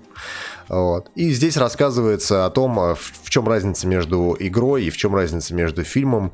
И на конкретных примерах описывается, почему эта экранизация именно классная, потому что авторы примерно взяли концепт игры, но умудрились его не испортить, а сделать даже более интересным и классным. Вот. Статейка хорошая, про структуру фильма рассказывает, всякие интересные факты, в том числе и про игру. Мы вам советуем почитать. Неплохая. Написал ее Олег Чимди. Да, я в свою очередь вам расскажу про очередную историю, знаете, как говорится, вечер охуительных просто историй про то, как кто-то обосрался. Любимая Тимурова тема. Тут довольно классная история про студию Supermassive Games, которая внезапно выстрелила с Until Dawn. Это, напомню вам, эксклюзив PS4, который там с такой хоррор, который внезапно оказался хорошим. Все думали, что это будет какая-то сраная параша, а игра оказалась норм. Вот. И дело в том, что у них последовали после этого провальные VR-игры, и они объясняют в этой статье, кстати, хорошо расписывается, почему так произошло, и все вообще, как к этому пришло, так скажем. Вот. И если вам вообще, в принципе, интересно, как делались какие-либо игры, и вот эти вас увлекают истории, так скажем, каких-то франшиз, брендов, студий и так далее, то я бы посоветовал почитать, потому что там, опять же, в очередной раз мизменеджмент, непонимание и вот это все. Короче. Индустрия во мгле. Ну, как обычно все, вот. То же самое, как в свое время было в Destiny и там прочих играх. Вот. Так что идите. Я просто, Тимур, вижу, что у тебя на фоне играют во что-то дико знакомое, не Overwatch ли? Overwatch. Конечно. За Диву. Overwatch. Там, да. Там Дива ходит, всех хуярит. Последняя статья, которую мы вам рекомендуем, это статья про Dragon Quest. Дело в том, что есть такой миф о том, что когда в Японии выходит Dragon Quest, то школьники не идут в школу, а люди не идут на работу, потому что идут покупают себе Dragon Quest и играют в этот Dragon Quest. Откуда такая популярность, откуда все это, действительно ли это так или нет? Есть ли такой закон в Японии, как закон Dragon Quest, то есть игру выпускаем не в четверг, не в пятницу, а в субботу, когда выходной.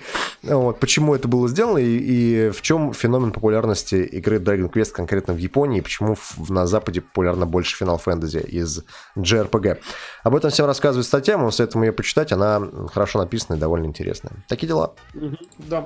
Ну и на самом деле мы в очередной раз хотели поблагодарить замечательных наших патронов, которые нам заносят денег. Единственное, что мы немножко объясним смену политики в этом плане, потому что мы, к сожалению, столкнулись с не очень добросовестными патронами. Да, и мы решили теперь сделать следующим образом. Соответственно, мы будем называть только тех патронов, которые, не только запледжили, но и, соответственно, как говорится, реально занесли деньги, потому что у нас тут появился человек, который взял, например, и свой пледж в последний момент, когда ему должны были снять деньги, как раз-таки его поменял. Вот. И это немножко, конечно, грустно.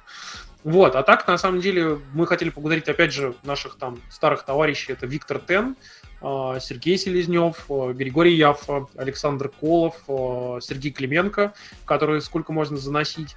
Вот. И Андрей Балахтар, Рома Чост, Александр Павлов, Лиза Куркунава, Андрей Пазников, Анастасия Романова, Даниил Чемеркин, и Антон Жмуров и Андрей Антонов, которые, опять же, сходите в музей Apple. Это такая ненавязчивая реклама. Да, абсолютно. Нативочка. А что, он реально хороший, на самом деле, музей. И уникальный, кстати, во многом. Там таких музеев всего несколько в мире есть, и в его музее даже 2 раза, когда приезжал в Россию, был Стив Возник. Слушайте, а я бы хотел вам зачитать из Фейсбука, есть такой Николай Данилов, это который норвежский лесной, если помните такого чувака. Он написал, что в Фейсбуке, что нужно уже давно разработать концепцию тупого дома вместо умного дома. Приходишь домой, лампочка на кухне присоединилась к акции «Час земли» и не включается. Радиоприемник перенастроился на радио «Радонеж» и грязно ругается на любые попытки сменить станцию, угрожая карой небесной, гиеной огненной. Тостер записывает телевизор на семинар по майнингу криптовалюты. Чайник строчит жалобы в Санэпидемнадзор на микроволновку, обвиняя ее в том, что она его по ночам облучает. А микроволновка по ночам действительно облучает, потому что он уже заебал уже. Холодильник закатывает истерику, отказывается заказывать по интернету творожные сырки, потому что, это же сплошная химия. Аудиоколонка скачивает из сети кроссворды, разгадывает их вслух, а в промежутках объясняет, почему голосовать надо было за Грудинина. Стиральная машина просит ей помочь подписать петицию, которую только что она разместила на Change.org, и осталось собрать только 48 голосов. Бутильник сходит с ума и лайкает все фотки, которые веб-камера выкладывает в Инстаграме. И когда ты такой в ужасе хлопаешь дверью, сбегаешь из этого ада, скатываешься по лестнице вниз, прыгая через 3 ступеньки, потому что лифт на тебя все время сердится и орет на подъезд, что 3-го на 1-й можно было бы и ногами спуститься, то на мобильный тебе приходит уведомление от шапки, что ты ее опять забыл, на улице холодно, и ты себе отморозишь уши, облысеешь, и зря ты ее не слушаешься. Она же желает тебе только добра. Она уж стала повторять одно и то же. Ну что ж ты? В общем, такой вот пост от Норвежского лесного. Мне понравился. На этой замечательной ноте я предлагаю закончить. Спасибо вам, что смотрели, спасибо вам, что слушали, спасибо вам, что донатили, и спасибо, что поддерживаете нас на Патреоне и везде. На Twitch. Да. На самом деле, если вам реально интересно смотреть нас в онлайне, когда без вырезанных всяких тупых шуток Максима, Тимура и Димы, вот, то, в общем-то, вы можете реально подписываться на нас на Твиче, на Ютубе. Причем сегодня я заметил, что в определенный момент, что нас реально на Ютубе стало смотреть почти столько же людей, сколько на Твиче. Видимо, или у всех очень плохой интернет, или им удобнее там смотреть. И в ВК. Мы теперь транслируем еще и туда, и, собственно, нас там тоже смотрит довольно большое количество людей.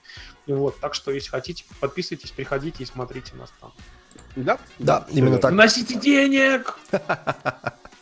Давайте до следующего раза. Всем пока-пока. Все, счастливо, ребят.